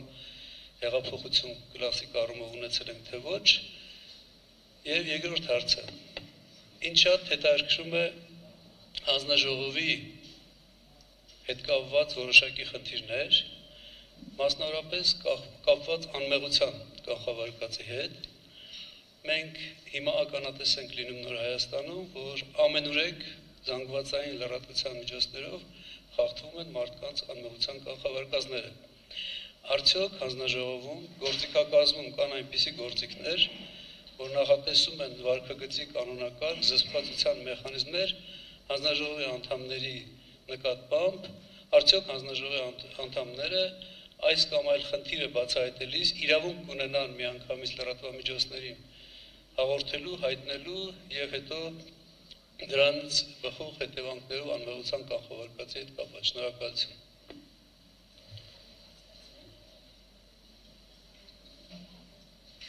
Խնդրեմ Տիկին Վարդապետյան։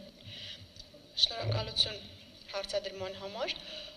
Երկրորդ ձեր հարցը մասնագիտական տիրույթում է գտնվում, ձեր թույլտվությամբ երկրորդ հարցից սկսեմ։ Փաստահավաք հանձնաժողովի գործունեության մանրամասները, որոնք որ վերաբերում են էթիկայի դրույթներին, որոնք վերաբերում են անձանց, որոնք պետք է ընդգրկվեն այդ հանձնաժողովում, նրանց վարքագծային սահմանափակումներին եւ այլն ռազմավարական փաստաթղթի մեջ արտացոլվել ուղղակի չէին կարող։ Հակառակ դեպքում ռազմավարական փաստաթուղթը կդառնար օրենքի նախագիծ։ Մենք, պարոն Գեղամյանը նշեց, որ անմեղության կանխավարկածը գործիք չէ, չպետք է հաշվի առնվի անցումային արդարադատության գործընթացի իրականացման ժամանակ, իմ մասնագիտական գիտելիքները ինձ այլ բան են հուշում եւ մենք էլ երբ որ անցումային արդարադատության դրույթները, հիմնադրույթները, ուղղությունները շեշտել ենք ռազմավարական փաստաթղթի մեջ, մենք գրել ենք գործող սահմանադրական եւ միջազգային իրավական պարտավորությունների շրջանակներում է իրականացվելու գործընթացը։ Մենք սրանով հստակ հաղորդագրություն ենք ուղարկում հասարակությանը ցույց տալու, որ որևէ ոչ իրավական, ոչ օրինական արտա, քվազի գործընթացներ չենք նախաձեռնում։ Փաստահավաք հանձնաժողովի առաքելությունը, ինչպես նոր նշեցի, մենք առավելապես դրել ենք հիմնադրույթների ձևով, ինչն է թույլատրելի, ինչն է անթույլատրելի, ինչ պիտի լինի այդ մարմինը եւ ինչ պիտի չլինի այդ մարմինը, բայց մնացած բոլոր ավելի մանրամասն դրույթները միայն օրենքի շրջանակներում, միայն նախագծման փուլում, այսինքն այստեղ նման մանրամասներ ուղղակի անհնար է ունենալ։ Եվ մեր տեսլականն իհարկե այն է, որ սա էքստրա, քվազի, արտա եւ որևէ նման պիտակ ունեցող մարմին չէ, չի գալիս փոխարինելու դատարաններին, չի գալիս փոխարինելու իրավապահ համակարգին։ Իրականացնում է փաստահավաք առաքելություն 5 հիմնական ուղղություններով, որոնք որ մենք մատնանշել ենք, եւ սահմանափակված է Հայաստանի Հանրապետության ստանձնած միջազգային պարտավորություններով եւ սահմանադրական կարգով։ Կարծում եմ անմեղության կանխավարկածի ձեր հարցը այս շրջանակներում էր գտնվում եւ որևէ արտամիջոց անմեղության կանխավարկածի հաղթահարման մենք չենք նախատեսել ստրատեգիայի մեջ։ Ինչ վերաբերում է ձեր կողմից մատնանշված անցման հարցին, ապա մինչև ինձ եւ հիմա էլ ես դրա մասին կբարձրացնեմ, որ եւ ռազմավարության մեջ եւ անցումային արդարադատության մասին մեր բոլոր քննարկումներում մենք շեշտադրենք, որ այո, տեղի է ունեցել անցում։ Դուք նշեցիք ֆորմացիա բառը։ Ֆորմացիան ունի տնտեսագիտական եւ իրավական ծանրաբեռնվածություն, եթե օգտագործենք այդ բառը։ Դրա համար իմ ելույթներում էլ ես ֆորմացիա բառը շատ չեմ օգտագործում անցումային արդարադատության գործիքակազմի իմաստով հաշվի առնելով բառի ծանրաբեռնվածությունը։ Դա անցումն է հասարակության մի վիճակից մյուսին։ Եվ 2018 թվականի դեպքերը, որոնք որ մենք բոլորս գիտենք եւ ընդունում ենք եւ ամրագրում ենք, որ եւ ստրատեգիայի մեջ եւ մեր բոլոր հանրային հրապարակումներում եւ հայտարարություններում պես թավշյա հեղափոխություն իր ոչ բռնի լինելու տրամաբանության մեջ եւ որպես մարդկության պատմության մեջ եզակի երևույթ, այո, հենց այս անցումն էր, որը թույլ է տալիս ասել եւ հենց դա պատճառով 1991 թվականից մինչեւ 2018 թվականի ժամանակահատվածի համար ենք փաստահավաք հանձնաժողովի գործունեությունը սահմանափակել, հենց նպատակ ունենալով բարձրացնել ու ի վերջո պատասխանել են հարցերին, որոնք հասարակությանը բարբերաբար հուզում են։ Ինձ հաճախ հարց են տալիս եւ այս քննարկումների ժամանակ ինչի հարցադրումների այս շրջանակը։ որովհետև այդ այն հարցերն են, որ անընդհատ հնչում են մեր տարբեր հարթակներից, մամուլից, քննարկումներում անընդհատ հասարակությունը ալեկոծվում է, ընտրական ու հետընտրական գործընթացների ժամանակ տեղի ունեցող խախտումները, ինչու են դրանք տեղի ունենում, ինչն է պատճառը, որն է դրանց հետևանքը, ինչպես պետք է դրանց արձագանքել, սեփականազրկումները որ կան, ոչ մարտական պայմաններում մահերը, սրանք հիմնական գլոբալ հարցերն են, որոնց պատասխանը մեր հասարակությունը չունի, եւ մեր նպատակը փաստահավաք հանձնաժողով ձևավորելու հենց այս հարցերին պատասխան տալն է։ Մի քանի անգամ կրկնել եմ, գուցե պատասխանները հաճելի չլինեն, բայց այդ պատասխանները լինելու դեպքում հասարակությունը կարծես պատրաստ կլինի այդ հաշտությանն ու կոնսենսուսին, որի մասին մենք այդքան խոսում ենք ու վստահ եմ յուրաքանչյուրս ցանկանում ենք։ Շնորհակալ եմ։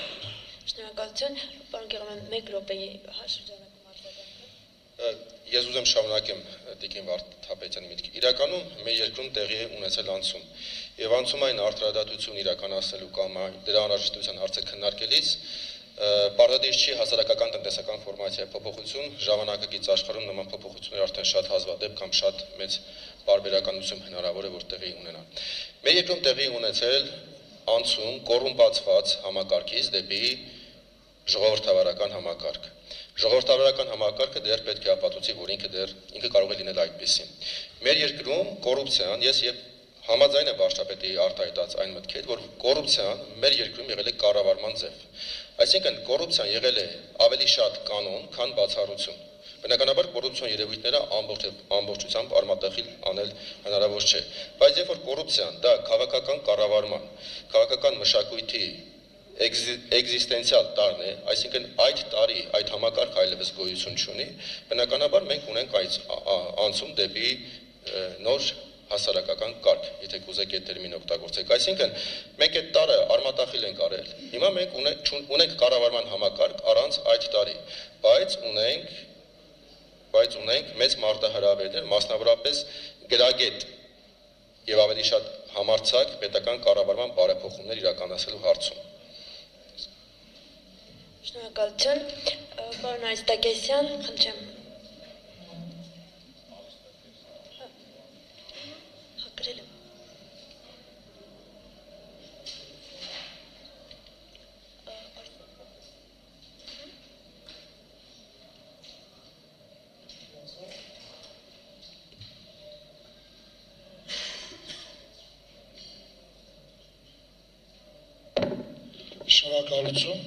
Շնորհակալություն նախ կազմակերպիչներին այս միջոցառումը կազմակերպելու համար, շնորհակալություն բանախոսներին նյութը ներկայացնելու համար։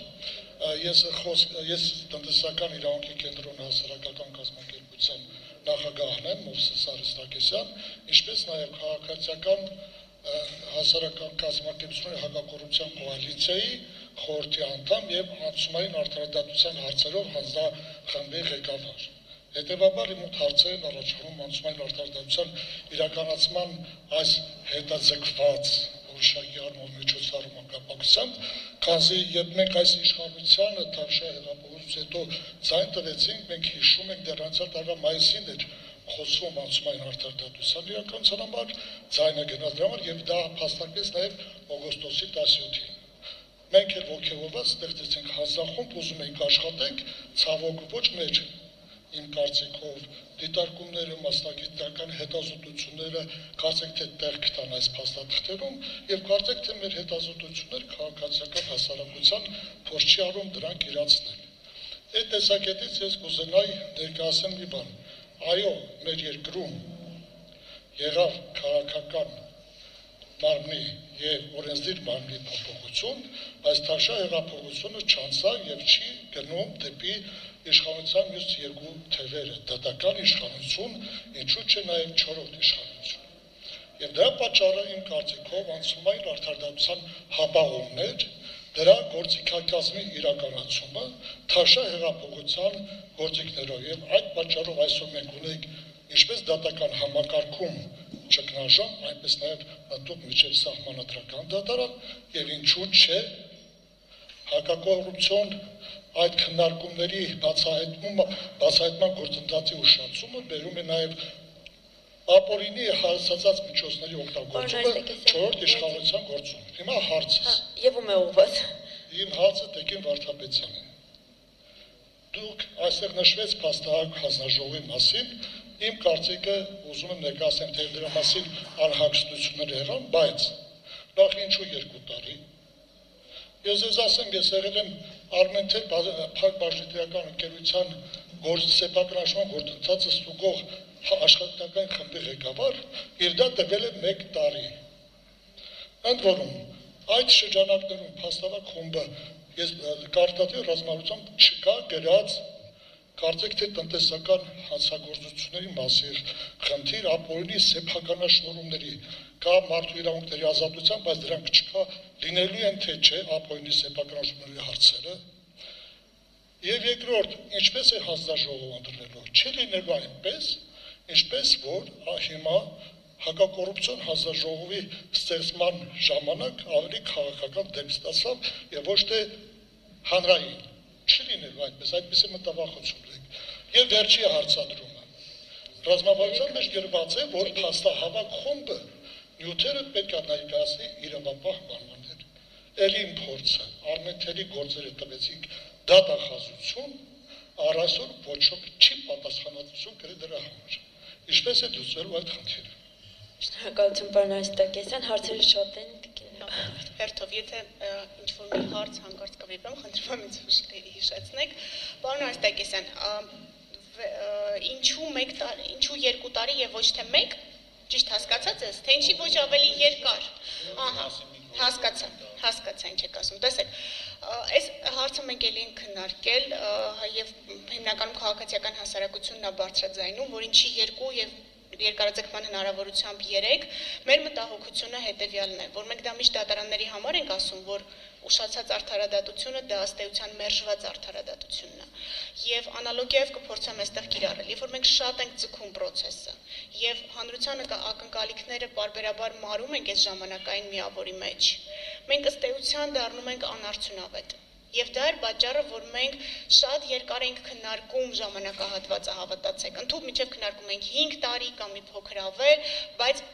բոլորս եկանք ի վերջո քննարկումների արդյունքում դրա, ես նկատի ունեմ նախարարության ներսում արդեն վերջնական փաստաթուղթը հանրային քննարկման ներկայացնելուց առաջ, որ ողջամտորեն 2 եւ 1 երկարաձգման հնարավորությամբ 3, որպեսզի հանրային ակնկալիքը, որը կա այս գործընթացից, ուղղակի չփոշիանա ժամանակի մեջ։ Սա շատ կարևոր գործընթաց է, որովհետեւ սա ի վերջո գալու է հաշտեցման հասարակության ներսում եւ հասարակությունը չպետք է հանկարծ ժամանակով պայմանավորված հիասթափվի գործընթացից, հատկապես որ շատ զգայուն ոլորտներ ենք ներդրել, որոնց պատասխանը հասարակությունը անընդհատ պահանջում ու սպասում է եւ բոլոր իշխանություններից է անընդհատ պահանջել ու սպասել։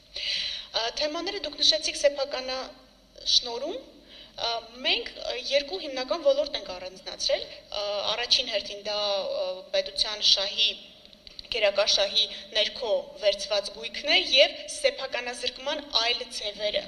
Այսինքն ես չեմ կարողանում իրավաբանորեն պատկերացնել, թե ձեր մտահոգությունը որն է, ձեր ասած որ սեփականաշնորհումն է, որ չի ընկնում այս տիրույթի մեջ։ Գուցե խնդրեմ մի հատ ռազմավարությունը այդ հատվածով նորից աչքի անցկացնեք, եթե ինչ-որ մտահոգություններ կունենաք մեզ գրավոր կամ աշխատանքային կարգով տեղեկացնեք, հա, սեփականաշնորհում ասելով ինչ եք ակնկալում եւ հանրային մասնակցայնության հետ կապված ես նշեցի, որ մենք լրացում ենք արել ստրատեգիայի մեջ այդ ինչ պիտի լինի եւ ինչ չպիտի լինիների շրջանակներում, հա, շատ պայմանական ու ճակերտների մեջ եմ ասում այս 2 ձևակերպումը եւ հստակ նշել ենք, որ այդ քաղաքական հիերարխիան, քաղաքական ազդեցություն ունեցող անձանց դա լրացում ենք կատարել արդեն տեքստում, բացառելու գործիք պետք է ունենա օրենքը, որը որ պետք է ձևավորի, որի հիման վրա որ պետք է ձևավորվի փաստահավաք հանձնաժողովը, այսինքն անձանց ներկայացվածության առումով եւ քաղաքական չեզոքության առումով պահանջները մենք ավելացրել ենք ստրատեգիայի մեջ, ի նկատի ունենալով այն մտահոգությունները, որ դուք եւ ձեզնից առաջ մեր մյուս բոլոր քննարկումների ժամանակ քաղաքացիական հասարակությունը բարձրացնում էր, որպեսզի որևէ հանկարծ քաղաքականացված, հա, կամ հովանավորչության որևէ դրսևորման տար չունենանք, քանի որ գիտեք, հովանավորչությունը եւս կոռուպցիոն դրսևորման տարատեսակ է։ Ես ինչ որ հարց բաց թողեցի։ Եվ տնտեսական հանցագործությունների մասով հարց կար։ Հա, ինչի տնտեսական հանցագործությունները, փաստահավաք հանձնաժողովը հանցագործություններ չի քննելու։ Մենք առանձնացրել ենք ոլորտներ, որտեղ պետք է իրականացվի ուսումնասիրություն եւ ըստ էության այդ գույքի վերցման եւ սեփականազրկման ոլորտները դրանք առնչվում են տնտեսական գործունեության հետ, բայց առանձին տնտեսական հանցագործությունները իհարկե չենք առանձնացնելու, դա որևէ կերպ փաստավակ հանձնաժողովի մանդատի մեջ տեղավորվել չի կարող։ Դրա համար մենք ունենք իրավապահ համակարգ, որը գործում է, որը կա եւ որի համակարգային բարեփոխումների տեսլական մենք ստրատեգիայի մեջ ներառել ենք։ Շատ լավ, շնորհակալություն Տիկին Հովսեփյան։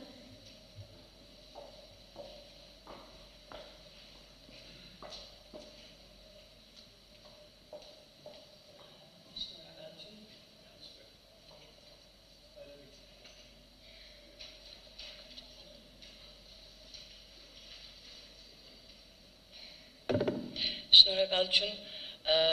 հետաքրքրական քննարկման համար։ Փաստավակի հանձնաժողովի վերջնարդյունքներու մասին արդեն մի քանի հարց դրվեց, ես էլ այդ ուղղությամբ Տիկին Հովսեփյաններից եք խնդրեմ ներկայանալ։ Կներեք Հովսեփյան Կարին, Հայաստանում ֆրանսական համալսարանի իրավաբանական ֆակուլտետի դեկան։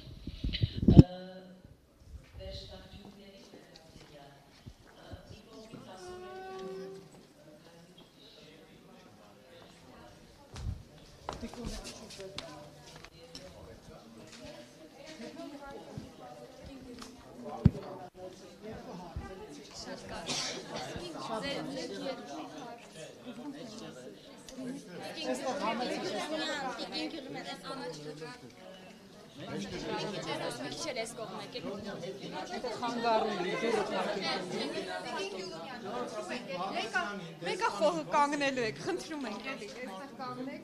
սիրուն լինի։ Բայց ես չգիտեմ։ Մի հատ ասեք ուր գնամ։ Տիկին Գյուլիան, ազգային ժողովը Հրայր Թովմասյանին լիազորությունները դադարեցնելու գործընթաց է սկսել ձեր Ուրեմն նախապես զգուշացնեմ, որ այդ կապակցությամբ որևէ հարցի չեմ պատասխանի, որտեվ իմ ցանկացած պատասխան կարող է ընկալվել որպես նախնական կարծիքի արտահայտում, որի իրավունքը ես չունեմ։ Տիկին Գյուլիան, այնուամենայնիվ Վայ Գրիգորյանի ներկայացրած հիմքերը կրկնում եմ, որևէ հարցի չեմ պատասխանի դրա վերաբերյալ։ Դուք որպես դատավոր ծանոթացել եք այնտեղի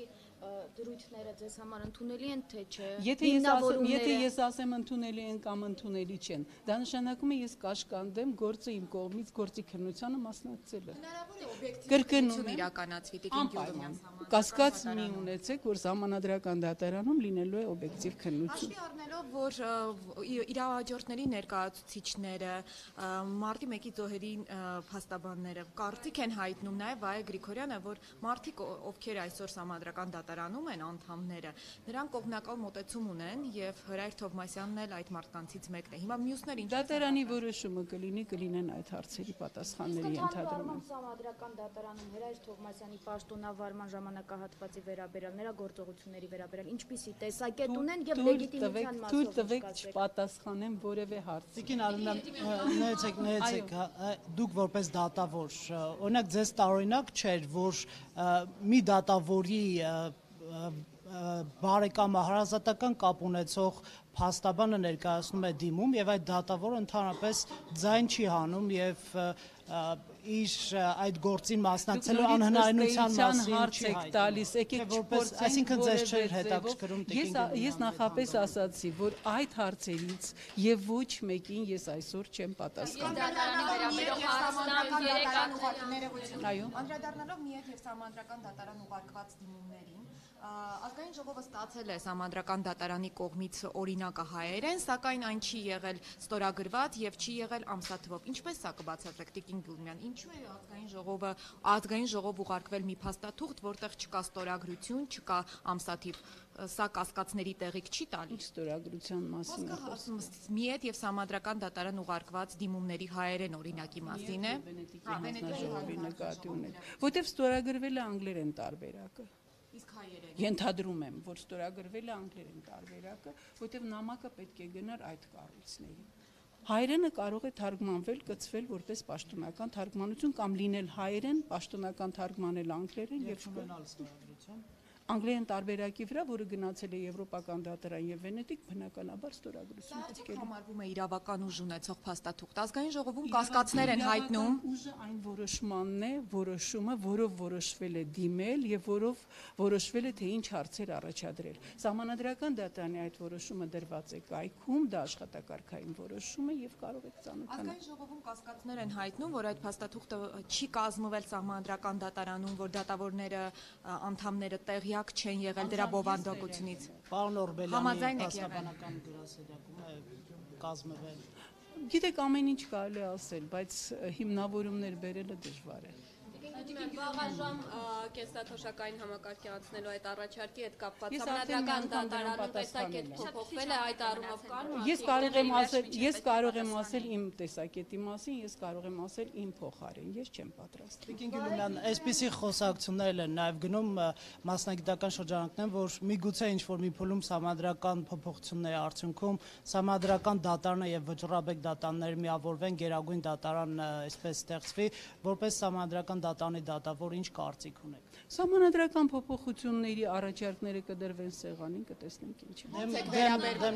Դեմ կլինեք։ Տիկին Գյուլիան, ընդհանուր առմամբ սահմանադրական դատարանի հետ կապված թե կենսաթոշակի, թե հիմա ազգային ժողովում քննարկում, սա ինչ ուղերձ եք համարում իշխանությունների կողմից, ինչպես եք գնահատում, ինչպես կարող է անել դեր աշխատանքների։ Թույլ տվեք, ես որևէ քաղաքական գնահատական չտամ։ Սահմանադրական դատարանը այն կառույցն է, որի գործունեության հետ կապված միշտ կարող են լինել տարբեր կարծիքներ, եւ եթե մենք զբաղվենք այդ կարծիքների վերլուծությամբ, ապա մենք կարող ենք առնվազն խախտել մեր քաղաքական չեզոքություն եւ զսպվածություն ցուցաբերելու մասին օրենսդրական պահանջը։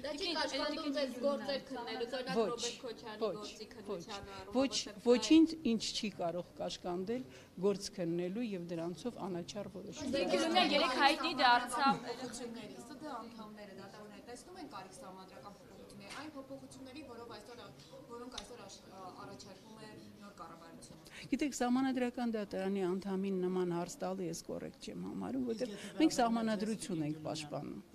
Ես իմ վերաբերյալ արդեն ասացի։ Այսինքն դատարան միավորվի վճռաբեկի հետ։ Գիտեք, քաղաքական իշխանությունը եթե կորոշի եւ այդպիսի օրինագիծ կմտցնի, դուք գիտեք, որ դատարանի վերաբերյալ գլուխը կարող է փոփոխվել միայն հանրակրվեով եւ ժողովուրդը դրան հավանություն կտա հանրակրվեով կընդունվի, ապա ես ոչինչ դրա դեմ չեմ կարող։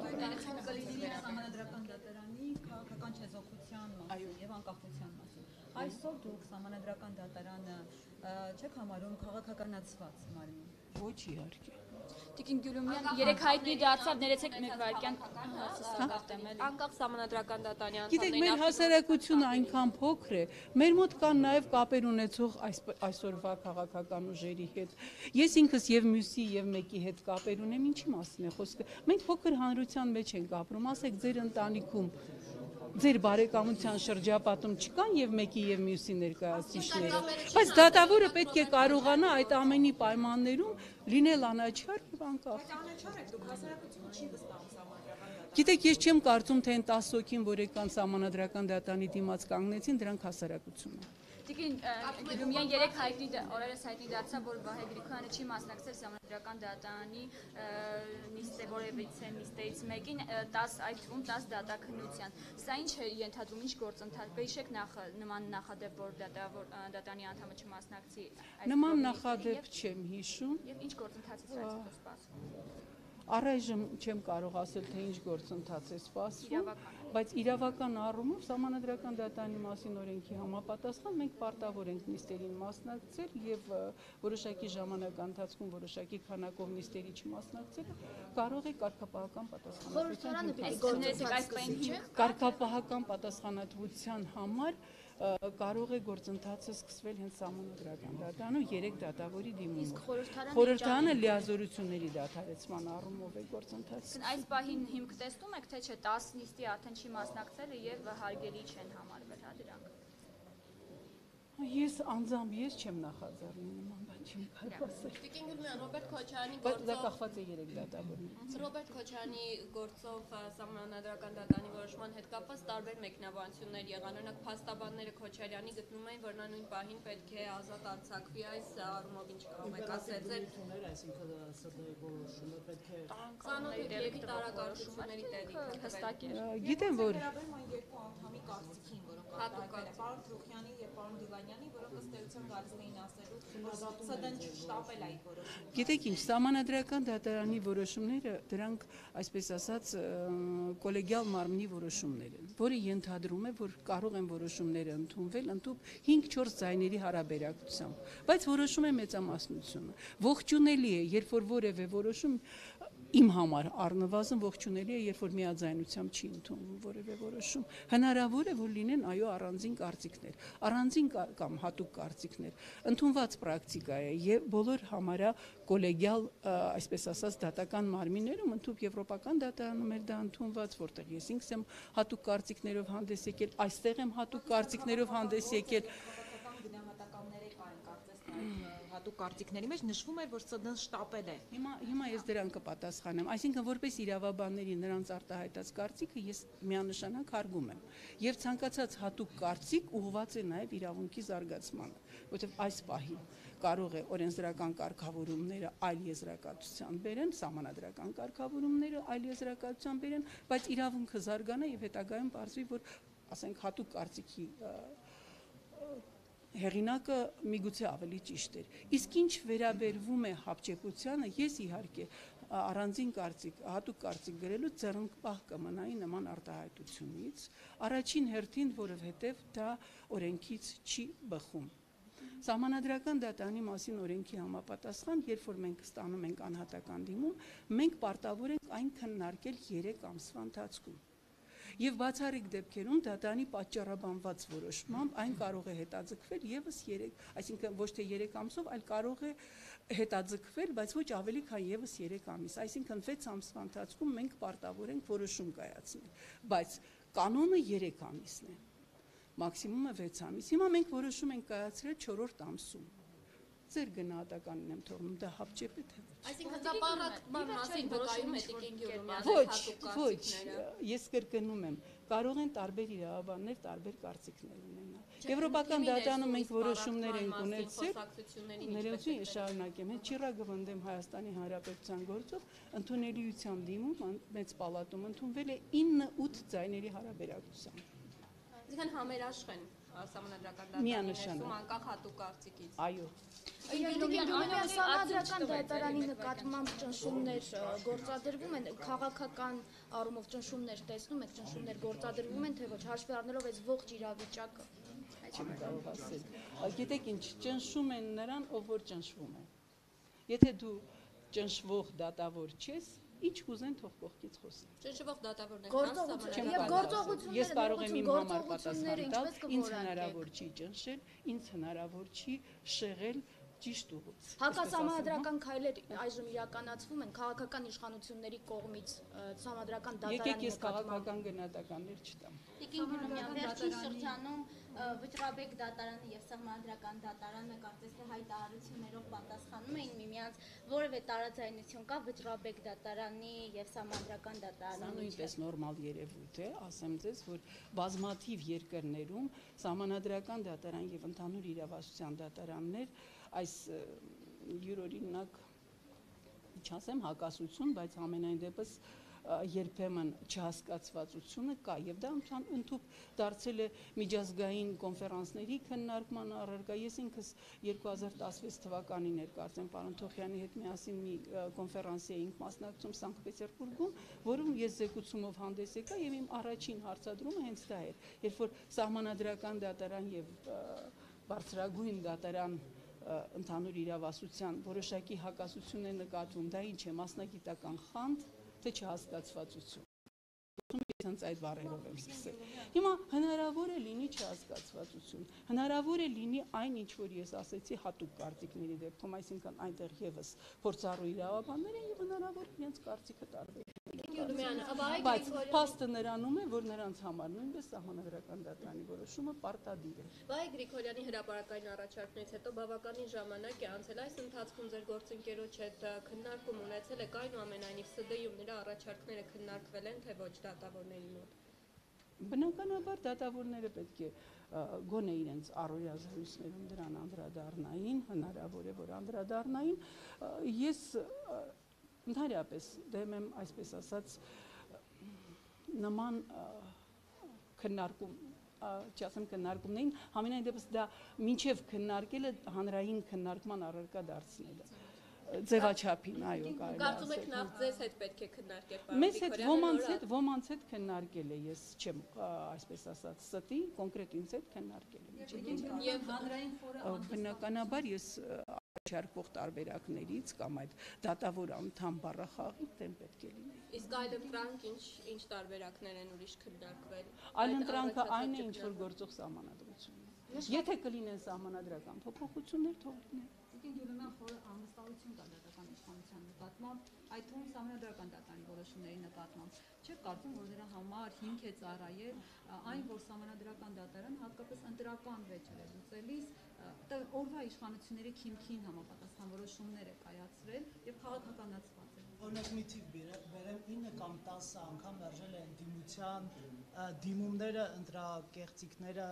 ճանաչելու փաստով 9 կամ 10 Հասնություն դաշինքի հաղթանակը մի խոսքով քիմքին համապատասխան որոշումներ հիմա ես ձեզ ասեմ նաև այդ պատասխանը համապետական ընտրությունները անվավեր ճանաչելը դա այդքան հեշտ գործ չի որտեվ դուք գիտեք, որ համապետական ընտրություններ են դա եւ ռեսուրսներ են եւ երկու կողմերի, այսպես ասած, հնարավոր բախումներ են պրեզումպցիան սահմանադրական դատանի, այսինքն կանխավարկածը ցանկացած երկրում եւ երբ որ նորմի սահմանադրականություն է քննարկվում եւ երբ որ վեճ է քննարկվում, պրեզումպցիան այն է, որ այսինքն ելակետային պետք է ընդունվի այն, որ համենայն դեպս անվավեր ճանաչելու հիմքեր չկան, ելակետայինը դա է։ Դրանից հետո արդեն կողմերը, փաստաբանները, ցավոք սրտի գիտեք ինչ է կատարում մեր հասարակությունում, մեր փաստաբանները երբեմն կամ կողմի ներկայացուցիչները գործը լավ չնախապատրաստելով, բավարար ապացույցներ դատարանին չներկայացնելով, այսպես ասած, խավության նոխազ են գտնում դատարանին։ Հիմա ես վերցնեմ 2008-ի ընտրությունները Ես 2008-ին չեմ մասնակցել, չեմ կարող որևէ բան ասել, 2008-ին ես այստեղ չեմ եղել։ Ես ուրիշ դրանով էլ չեմ եղել, ես եկել վերադարձել եմ 2014-ին։ Եթե ցանկացած ընտրովի անձին մոտենակ եւ հարցնեք, կասի, որ կեղծվել են ընտրությունները։ Հա, բայց մենք չենք կարող հասարակության այդ համոզմունքը որտեղից է դնել, համոզմունք կարող է լինել, համոզմունքին պետք է հիմնավորող ապացույցներ լինեն։ Մենք ապացույցներն է որ դնում ենք վճռի հիմքում։ Եթե ապացույց չի ներկայացում, ամենաակնհայտ գործն էլ կարող է արդյունք չունենալ։ Դուք ձեզանից յուրաքանչյուրը համոզված են, որ հիանում է ամերիկյան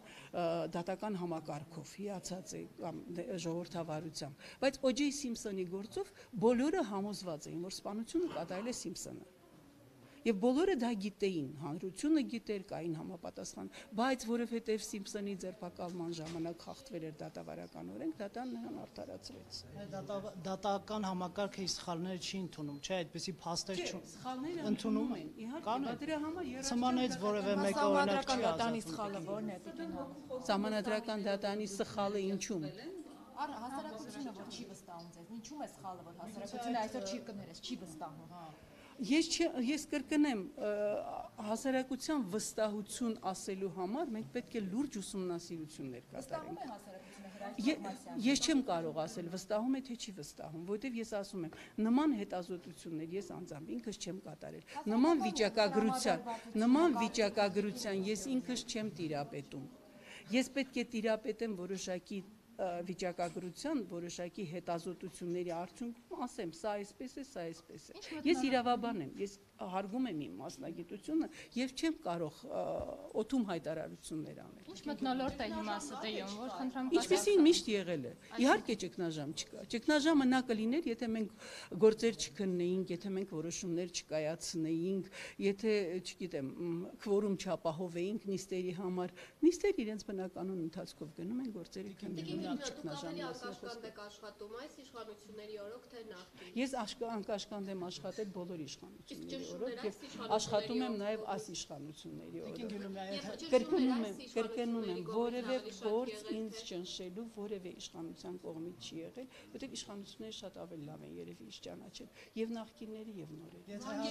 Հայաստանից եթե վերանալու լինենք, Գյուլումյան, նորմալ է, երբ որ իշխող կուսակցության ներկայացուցիչը գնում է սահմանադրական դատարան, ընտրվում է դատավոր, վերանանք Հայաստանից։ Քաղաքականացված մարդը, падգամավորը Գերմանիայում օրինակի համար Գերմանիայի սահմանադրական դատարանում ընդհանուր կարող է կուսակցական պատկանելությամբ լինել։ Մեր մոտ է որ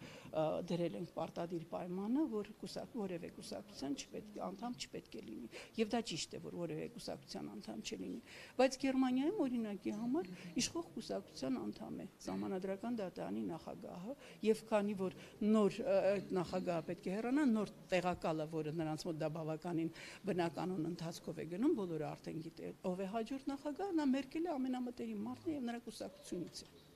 Բայց որևէ մեկի մոտ կասկած չի առաջանում, որ Գերմանիայի սահմանադրական դատարանը կարող է կայացնել ոչ արդար վճիռ։ Այս օրինակից կարող ենք հետևել, որ ազգային ժողով վերված նախագիծը ձեզ համար հիմնավոր չի։ Ոչ։ Այս օրինակից չեք կարող վերել, ուղղակի ինձ հարց տվեց, թե աշխարհում նման դեպքեր կա, ես վերեցի, բայց դրան ավելացրեցի, որ մեր մոտ այդ սահմանադրական արգելքը կա, որ չպետք է լինի կուսակցության անդամ։ Իսկ նախկին անդամության վերաբերյալ արդեն դատարանում գնահատական կտրվի։ Ազգային ժողով բերված նախագիծը որևէ ձև միջամտություն, ազգային ժողովի բերված նախագիծը ես ձեզ խնդրում եմ չշեշտել, չհարցնել, ես դրա վերաբերյալ ոչինչ չեմ ասելու, որտեղ իմ մի բառը, որը կարող է ինչ-որ ձևով ընկալվել, կարող է արգելք հանդիսանալ գործի քննությանը իմ մասնակցության համար։ Իսկ այդպիսի արգելքի դեպքում մենք կարող ենք 1-2 դատավորի նման արգելքի դեպքում մենք կարող ենք ընդհանրապես քվորումի խնդիր ունենալ։ Իսկ Թովմասյանը կարող է մասնակցել, չի մասնակցելու։ Ձեզ կարող է մասնակցել։ Ես դեռ չեմ կարող դրա մասին ասել, որովհետև ընդունված կարգի համաձայն բացարկի միջնորդությունը պետք է արվի դիմումը քննության ընդունելու պահին։ Եվ այդ պահին, երբ որ կորոշվի գործը քննության է ընդունում թե չէ, կորոշվի նաև, եթե հնարավոր բացարկներ լինեն, այդ դատավորների գործի քննության մասնակցության թույլատրելիության հարցը։ Այս պահին ես ոչինչ չեմ կարող ասել։ Շնորհակալություն։ Խնդրեմ։ Կայացնել աշխատանքային կարգով կամ օրենքի նախագծի շրջանառման փուլում բարձրացնել, որովհետև հիմա այդ հարցերը լուծել ստրատեգիայի շրջանակներում պարզապես անհնար է։ Ստրատեգիան կոչված է նախանշելու ուղղությունները, ստրատեգիան կոչված չէ կատարելու օրենքի ֆունկցիան։ Ուստի մտահոգությունները կխնդրեմ ներկայացնել օրենքի քննարկման ժամանակ եւ միասին փորձենք հասկանալ, թե ինչ երաշխիքներ ենք դնում նույն անձնական տվյալների պաշտպանության համար, նույն անհարկի դատական միջամտությունների հետ կապված եւ մյուս բոլոր երկուստեք երաշխիքների համար եւ հանձնաժողովի եւ այն անձանց, ովքեր որ հանձնաժողովի ուշադրության տիրույթում են գտնվելու։ Շնորհակալ։ Շատ լավ եւ վերջին հարցը, որից հետո արդեն կամփոփենք, խնդրեմ։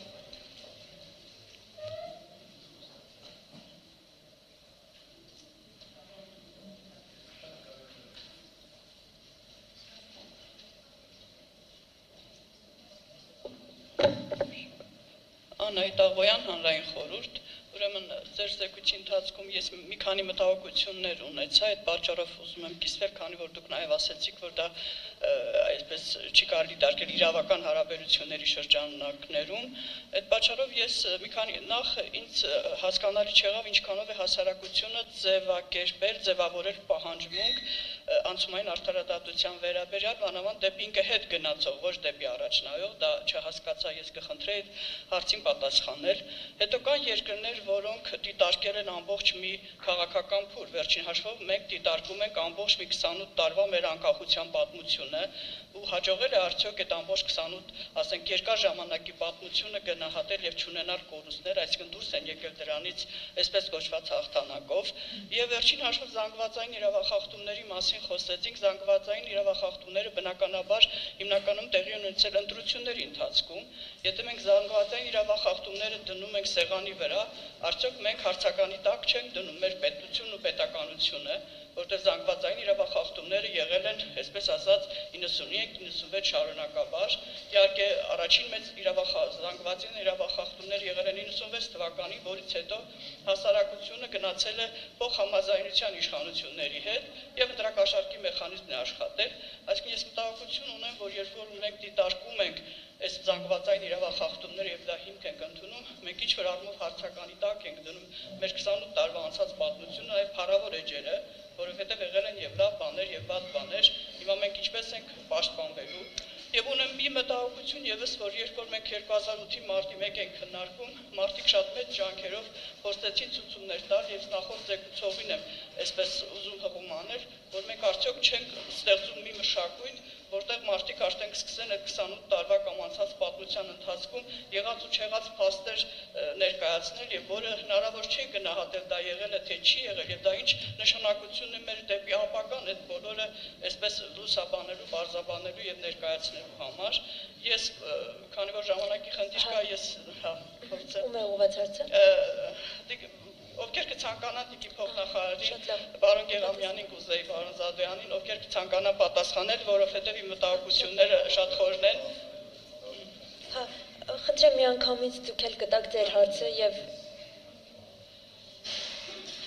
խնդրեմ 1 րոպեի սահմանում ձևակերպել, հա։ 1 րոպեում շատ կարևոր հարցեր բարձրացնելու նախ շնորհակալություն եմ հայտնում։ Ուրեմն ես ներկայացնում քաղաքասարակություն ինքս մասնագիտությամբ համակարգագետ եմ, իսկ կազմակերպությունը, որը ես ղեկավարում եմ, արժե համակարգ ձևավորող կազմակերպությունը, հայրենական միություն։ Կարճ ասած, ես այս խնդրին դիտարկում եմ քաղաքասարակության տեսանկյունից, այլ ոչ իշխանական դիրքերից եւ իմ հարցերը միգուցե այնքան էլ հաճելի չլինեն, այնուամենայնիվ ես դրանք կհնչեցնեմ այստեղ։ Ուրեմն ինչու ամեն ենք մենք այստեղ հավաքվել ենք, որովհետև այսօր դատա իրավական համակարգը, մենք ասում ենք համակարգ, ոչ թե իշխանություն, այսօր խոչընդոտ է դարձել երկրի ժողովրդավարացման գործընթացների առաջընթացի համար։ Ուրեմն խնդիրը միայն իրավաբաններն, իրավագետներին չի, սա համակարգային խնդիր է, ինչպես պարոն Զադոյանը արդեն հնչեցրեց իր ելույթում։ Ինչումն է բանը, մենք որպես նախկին պետության իրավահաջորդներ արդեն որոշակի փորձառություն ունեցել ենք։ Շատերը ուրեմն անցումային արդարադատությունը կամ դատաիրավական բարեփոխումները համեմատում են ինչ ասենք գործընթացների հետ, բայց մենք դրա լավագույն տարբերակ ունեցել ենք խորհրդային միության ժամանակ, դա Գորբաչովյան պերեստրոյկան էր։ Այն ժամանակ երկու կարևոր խնդիր լուծեց Գորբաչովը, կներեք, եւ մենք այդ փորձը պետք է օգտագործենք։ Առաջինը համատարած գրագիտություն, այն ժամանակ նաև ասում են կոմպյուտերային համակարգչային գրագիտություն եւ թափանցիկության ապահովում։ Կներեք, իմ հարցը սա է, առանց համատարած գրագիտության ոչ միայն պետք է դատավորները, իրավաբանները, չգիտեմ, դատախազները, այդպես ասենք, բարեկրթվեն, այդպես վերապատրաստվեն, այլ նաև ամբողջ ողջ հասարակությունը, որպեսզի հասարակ մարդը փողոցում է իրեն, որ մոտենան, ինքը կարող է ինքն իրեն պաշտպանել։ Մարդու իրավունքների պաշտպանությունն է ուրեմն մեր երկրում ամենաշատ տուժել։ Եվ ինչից է առաջանում կոռուպցիան։ Հենց այդ մարդու իրավունքների ոտնահարումից ամեն քայլափոխին։ Մի բան էլ ես ավելացնեմ, կոռուպցիայի եւ դատաիրավական համակարգի մեջ սերտ կապ գոյություն ունի, համակարգային կապ գոյություն ունի, որովհետեւ այնպես ինչպես ստվերում կոռուպցիան տնտեսությունը վերածվում է կոռուպցիայի, այնպես էլ դատաիրավական համակարգը իր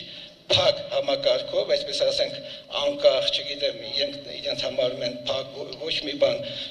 ուրեմն ոչ մեկի հետ չեն առնչվում, ոչ քաղաքասարակության հետ, ոչ, չգիտեմ, այլ հարակից ուրեմն կառույցների հետ, պետական հասարակական կառույցների հետ։ Եվ այդ փակ համակարգը ծնում է այդ ուրեմն ստվերը, որի ուրեմն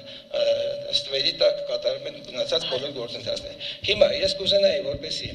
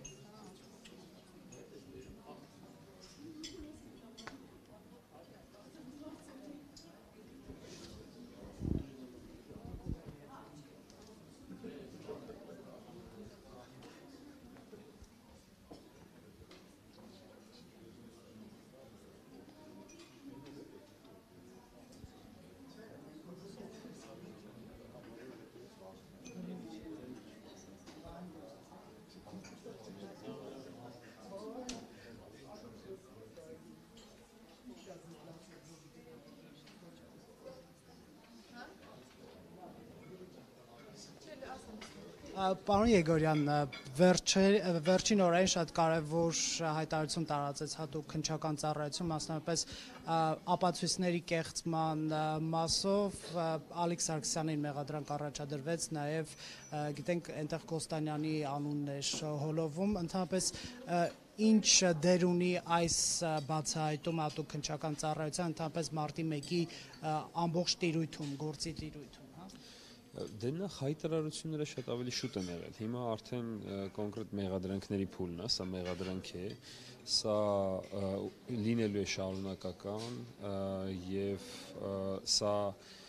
արդեն այն խնդիրների կոնկրետ բացահայտման գործընթացն է, որի մասին տարիներ շարունակ բարձրաձայնվել է, սա պետության կողմից իրականացված այնպիսի խախտումներն են, որոնք որ նպատակ են հետապնդել սահմանադրությամբ և կոնվենցիայով սահմանված իրավունքների զանգվածային խախտումների կոծկման, քողարկման, փաստերի ոչնչացման, ապացույցների ոչնչացման, ինչը ըստ էության խոսում է պետության զավթված լինելու հանգամանքի մասին։ Սա ընդհանրապես սկիզբն է, մեղադրանքը։ Պարոն Եգորյան, այս բովանդակությամբ տեքստից, որը տարածել է հատուկ քննչական ծառայությունը, հասկանալ, որ մեղադրանքների ցանկը ավելանալու է եւ այն մարդիկ, ովքեր անունը հիշատակվել է այդ տեքստում, եւս մեղադրանք է նրանց առաջադրվել։ Խոսքը Գևորգ Կոստանյանի մասին է, ոստիկանության պետի տեղակալի մասին է։ Ոչ միայն այդ մարդիկ, կան նաեւ շատ մարդիկ, որոնց անունները դեռ որևէ տեքստերում չեն հրապարակվել, հրապարակային չեն շոշափվել, բայց նրանք եւս հայտնվելու են այս կարգավիճակում։ Բայց Ալիկ Սարգսյանը չի ընդունում մեղադրանքը, ասում է ես կապ չունեմ մարտի 1-ի հետ։ Քոչերն էլ չի ընդունում մեղադրանքը, ասում է ես ոչ մի բանից տեղյակ չեմ եղել։ Ասեմ դա մեղադրյալների բավական տարածված վարքագիծ է։ Այն ապացույցները, որոնք կեղծվել են ըստ ՀՔԾ-ի եւ կեղծվել են Ալիկ Սարգսյանի ղեկավարությամբ, նրա օժանդակությամբ Գևորգ Կոստանյանի, հնարավոր է արդյոք դրանց բացակայությամբ գործն օբյեկտիվ քննել։ Բացահայտել իրական։ Ինչի բացակայության։ Այդ ապացույցները, որոնք կեղծվել։ Այսինքն ինչ դեր ունեն այդ ապացույցները։ Ապացույցները կան, այսինքն ինքնին այն, որ բացահայտվում է եւ քննություն է իրականացվում ապացույցների կեղծման կապակցությամբ եւ ձեռք են բերվում մեղադրանքի առաջադրման համար բավարար ապացույցներ, դա հենց խոսում է այն մասին եւ դա հենց այն միջոցն է, որը ստեղծում է այդ գործով, վերականգնում է այդ գործով արդյունավետ քննության համար անհրաժեշտ ամբողջ ապացուցողական բազա։ Այնուամենայնիվ որքան էլ կեղծվել են։ Կեղծվել է ապացույց, հետո բացահայտվել է այդ ապացույցի կեղծիքը, այդ խնդիրն արդեն լուծված է եւ քննության արդյունավետություն դրանից չի։ Տարիներ շարունակ մարտի 1-ի գործով տուժողները եւ այլ անձինք, որոնք քաղաքական հետապնդումների են ենթարկվել, նրանց փաստաբանները գիտեք ինչի մասին են բարձրաձայնել, նույն Վահե Գրիգորյանը ընդհանրապես այս վաղ առավոտյան տեղի ունեցած իրադարձությունները եւ ոստիկանության կողմից այդ օպերատիվ տեղեկությունների կեղծումը բուն գործընթացի վրա ինչ հետևանք է թողել, այսինքն դրանից հետո գիտենք, որ ցուցարարներին հանեցին հրապարակից,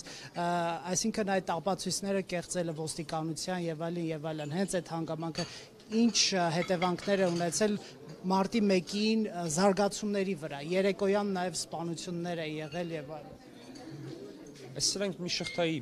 տարբեր օղակներ են եղել, այդ օրվա տարբեր ժամանակահատվածների այսպես ասած վերախմբագրումն է եղել եւ ադապտացումը ապացույցների ցանկալի վարկածի ամրապնդման։ Հիմա Ալեքս Սարգսյանը գալու է դատարան Ռոբերտ Քոչարյանի մյուսների կողքը նստելու, թե դա այլ գործով է լինելու։ Սա այլ գործ է։ Այսպես ասեմ, լոկալիզացված մի գործ չի, սա բնականաբար ունենալու է ազդեցություն նաև մյուս գործերի վրա, այդ թվում նաև Քոչարյանի։ Եվ հետաքրքիր է Ալեքս Սարգսյանն ասաց, որ իրեն փաստաբան պետք չէ։ Դուք որպես մասնագետ ինչ կասեք, արդյոք նախկին ոստիկանապետը այսպիսի ծանր մեղադրանք է առաջադրվում, կարիք ունենա մասնագետի, մասնագիտական Դժվար հարց եք տալիս։ Համենայնդեպս դա Ալեքս Սարգսյանի որոշումն է, ինչպես նախկինում իրեն առաջադրված մեղադրանքի բովանդակությունն է, բովանդակությունն արարելն է, ստեղծելն է, եղել իր որոշումը, այնպես էլ հիմա դրանից պաշտպանվել կամ չպաշտպանվելն է իր որոշումը։ Ճիշտ կլինի, այսինքն մեղադրանքներից պաշտպանվել, ինչ է կարծում։ Առնելով դրանց ծավալը։ Ես կարծում եմ, որ մեղադրանքները բավական լուրջ եւ անառարկելի ապացուցողական բազայի վրա են հիմնված։ Պարոն Եգորյան, այսօր եւս մեկ անգամ Ալվին Ագյուլումյանն ասաց, որ Սահմանադրական դատարանը որևէ կաշկանդված չէ Ռոբերտ Քոչարյանի գործը քննելուց, դուք որպես տուժողի իրավահաջորդների ներկայացուցիչ ինչ եք կարծում Սահմանադրական դատարանի գործող կազմի հետ կապված, շարունակում եք պնդել, որ վստահելի չեն եւ կաշկանդված են։ Դե ես այդ հայտարարություններն արդեն լուրջ չեմ դիտարկում, դա նույն բանն է, որ մենք օրինակ ամեն առավոտ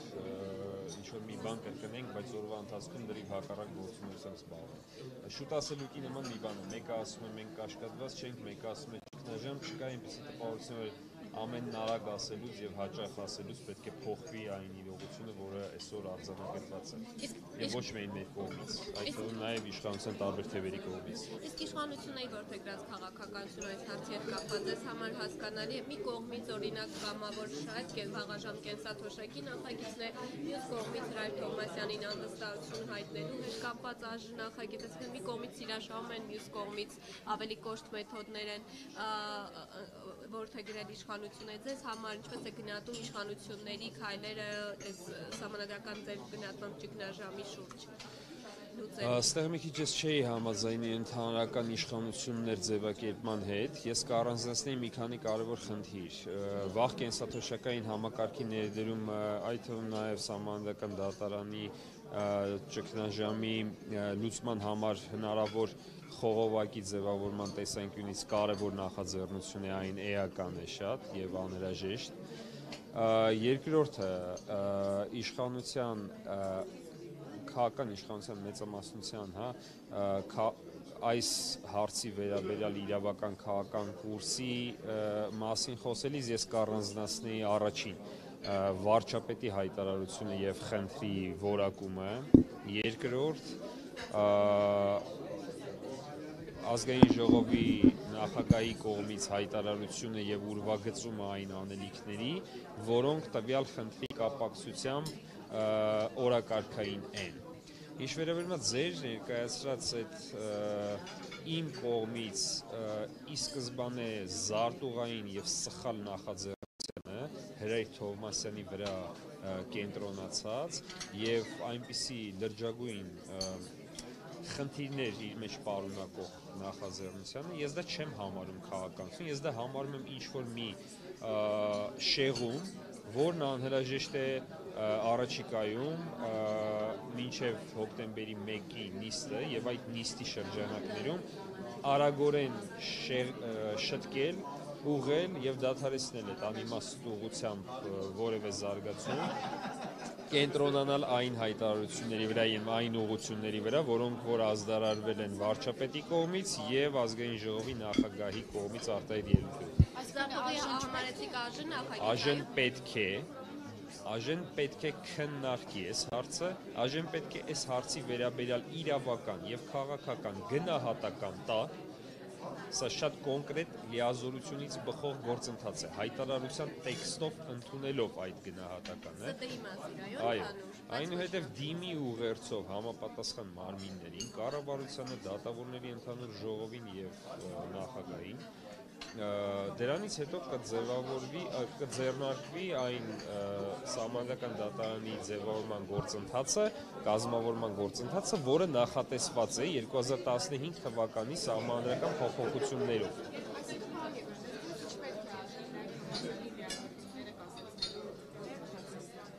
Ոչ։ Նոնսենս է, երբ դու հստակ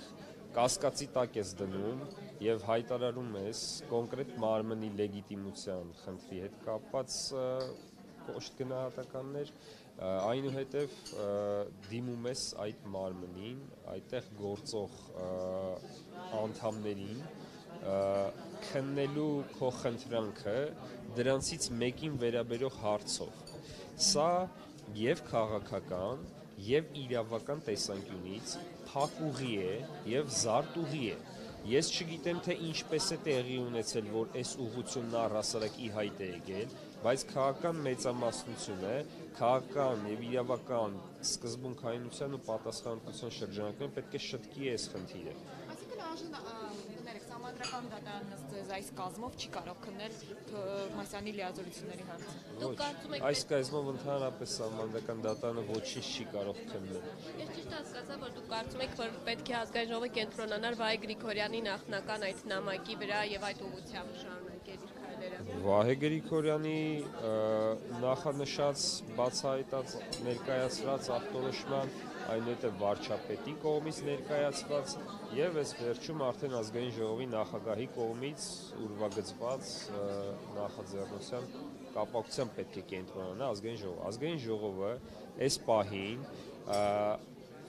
առաջնային մանդատով օժտված այն միակ հսկայական լեգիտիմության վստահության պոտենցիալ ունեցող մարմինն է, որը այս ճգնաժամի պարագայում եւ որևէ այլ սահմանադրական մարմին, այդ թվում նաեւ սահմանադրական դատարանը եւ կամ դրա անունից գործող անդամները չեն կարող լուծել կամ գնահատել այս հարցը,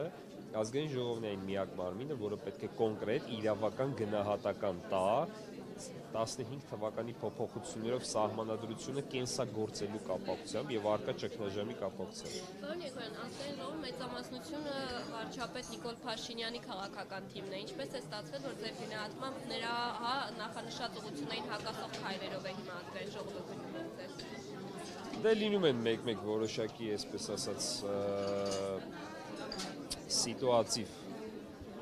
խնդիրներ, բայց այդ խնդիրը պետք է լուծվի եւ ուղղվի, շտկվի։ Դրանք համաձայնեցված չեն, այսինքն ըստ պարոն Փաշինյանի հետ։ Դրանք ես սենց ասեմ, էլի մի քիչ այդ համաձայնեցման ձևակերպումը ինձ այնքան դուր չի գալիս։ Վարչապետի կատարած հրապարակային հայտարարությունը, որը կոնկրետ քաղաքական գնահատական է, դրա իրավական ձևակերպումն ու իրավական ընթացակարգի վերածումը այս պահին ազգային ժողովի դաշտում է եւ ազգային ժողովի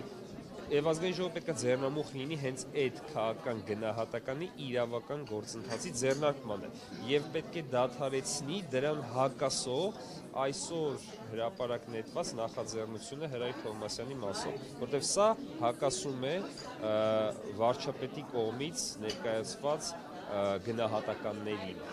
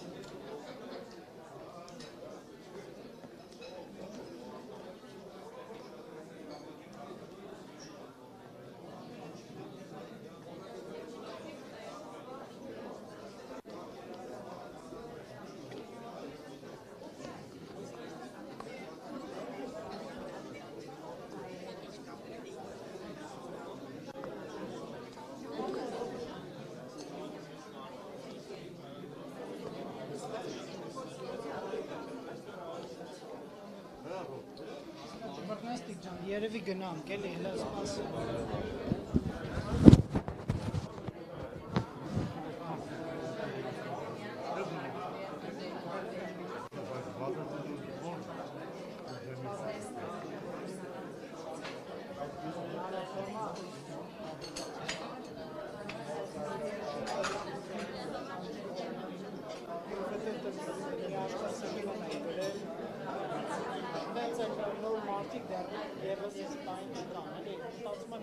Ես երկրորդ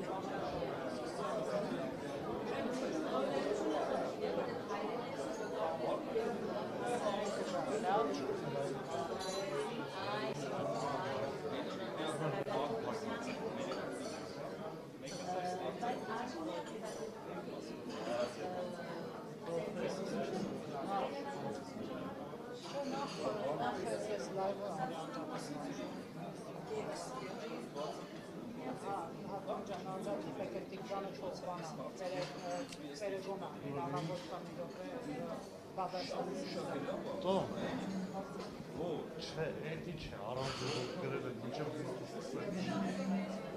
Դա ես կարամ պերը գոնա։